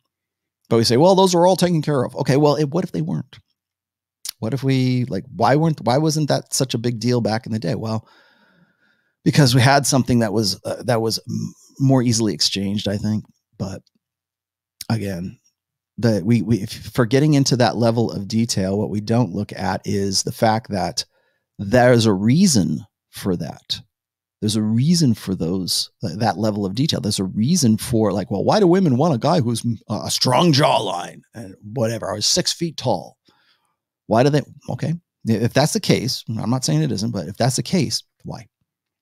Why is it that's, so they can protect? Okay. Well, are you going to sit there and piss and moan that you're 5'11" and you're not 6 feet tall? Why don't you find a woman who's 5'10" and you're taller? There's lots of workarounds, but there's a reason for that. There's a reason why we want the best. Everyone makes comparisons. I mean, that's a survival adaptation. But so is beta, to answer your question, being beta, being alpha perception. Yes, it is, but it's also a demographic. It's also a mindset. There's a lot more to it than that, because you have to remember, Assange, when I talk about beta and alpha, it is in abstract terms. I'm not giving you a physical definition of what's alpha. You can look at guys who have short man's disease, like the guy who's like 5'5", and that dude is just ripped, and he's in the gym every day. And he's busting his ass, and he's got his, and you know what? To the 5'4" girlfriend he has, he's his alpha. He's like more alpha than you at your fat ass at 6 foot tall. So is it perception? It can be. Is it contextual? Absolutely. But again, it starts here. No, no, doesn't it start right here, man? No, it's not. What's authentic to you? Authenticity. I need to do a whole thing on authenticity one of these days. Is that it? What's your favorite mode on guitar? I'm supposed to say Dorian, right? No. Do I have a favorite mode? Minor fifths. The Devil's Triad, of course. The Devil's Triad is my favorite. It's not mode, but it's the Devil's Triad is if you listen to any Ghost song and you're pretty much listening to the Devil's Triad. Go contemplate that on the Tree of Woe. Let's just say, what's an unused one? Mixolydian. A Mixolydian just because it sounds funny. Actually, I don't have a favorite one. I don't know. Aeolian, Dorian. Everyone uses Dorian. Dorian is the overused mode. What's my favorite mode on guitar? Come on. What's good? I listened to your first 2 audiobooks. You've changed my life. Mindset for the better. One-itis is poison. Your books are the cure. Thank you, son of Batman. Batman has a son. You are welcome, my friend. Here's what, you know what, son of Batman, thank you for the $5, but you know what would even be better than $5 is going to Amazon and rating those books as 5-star books. That would help me out big time. Alpha 51 says, what's the deal about the hoop earrings? Damn it. You know what? Here, Alpha 5, here's what you should do. Go and watch the interview I did with Sterling Cooper just Monday, because I talk about that like for a while. Hoop earrings are, I'm not going to give you the detail. If you want more detail, go watch that, but I'll just give it to you the short version. Hoop earrings are brought up as sexual ornamentation in a lot of research when it comes to sexual ornamentation. Like when it has to do with ovulatory shift. So when women wear like tight red dresses, in fact, when they wear red at all, it's usually women have females who are of a fertile age. Oh, even more than that. When women are in when they're in the proliferative phase of the ovulatory cycle, that is when they are proceptive. Science words. There's another vocabulary word. Proceptive to having sex with more alpha guys with more masculine features. And when they do so, they tend to put themselves into sexual situations such as girls' night out, or let's go have fun in Vegas, let's whatever. And they tend to put themselves into environments in which there is a possibility that they could find a guy who is going to meet the alpha requirements so that they can go have casual sex with that guy. Well, that's one way of increasing their chances of fertility. The other is signaling with sexual ornamentation, of which we look at high heels to boost them up and show their ass off a little bit more because it forces that. Makeup changes substantially. And then hoop earrings are actually part of that. If you go and you look at, and I said this on Sterling show, because if you know who Sterling Cooper is, then you'll know why. But if you watch porn in any way, and you will see more likely than not, and particularly for newer women who are in the industry, they tend to wear hoop earrings when they have sex. If you go and you watch like porn, look for the hoop earrings. They stay on. The red dress comes off. The high heels might stay on, but the hoop earrings are I don't know why. I don't know why a hoop. Like, why not the hangy thing? Well, the hangy thing, probably because that would get in the way, right? It wouldn't get in your hair. Maybe the hoop is a guarantee not to like tie up your hair. And of course, what they say, and this is the joke, is the bigger the hoop, the bigger the hoe. There you go. That's what the hoop earrings is about. Go watch Sterling, though. I detailed it a lot better in there. Drape Tillman says the sisterhood actually have all the railroads and utilities. The chance card will make you take a railroad or use it to utility. Yes. And you know what else they have? They have the get out of jail free card.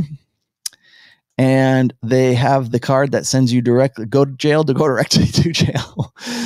Do not pass go. Do not collect $200. Yes. Women run the game. All right, guys, that's good enough for today. We're at 2:38, and I don't want to go crazy. So I will be on Masculine Geek tonight at, 6 o'clock my time, 9 o'clock, 9 p.m. Eastern. I'll be doing D&D with these guys for about 2 hours. We're continuing our game. We're doing it a little early because it's the holiday season. So I'll be doing that at 9 p.m. Eastern time on the Masculine Geek. You can look that up on YouTube on your favorite channel. I've been on them lots of times. You probably already know what I'm talking about. Really fun, always fun. One of these days I'm just have to go over there and just hang out with them and shoot the shit. Was it Jack Napier? If you're watching, I'd really love for you to come play. He's probably sleeping right now. I do need to go on Jack's show. Also, last but not least, Rule Zero is going to be on John from Modern Life Dating, his channel. That's going to be 11 a.m. or 11:30 a.m. Eastern time on his channel on Saturday. That'll be the next time I do an official show, but an unofficial show is a possibility if I can corral Aubrey Huff and Rich Cooper for a quick show tomorrow so we can talk about this tweet that he put out about single mommies and all that. I want to try to mix it up a little bit and like ask like, why is this such a big deal, rather than like, oh, here's some advice. Don't get with a single mom. We've done that to death, but I want to analyze the response rather than the actual thing. So anyways, that's coming up, and I will see you guys later on tonight if you want to, 9 p.m. Eastern on the Masculine Geek podcast channel. Just look up Masculine Geek on YouTube and you'll find me. All right, guys. Thank you.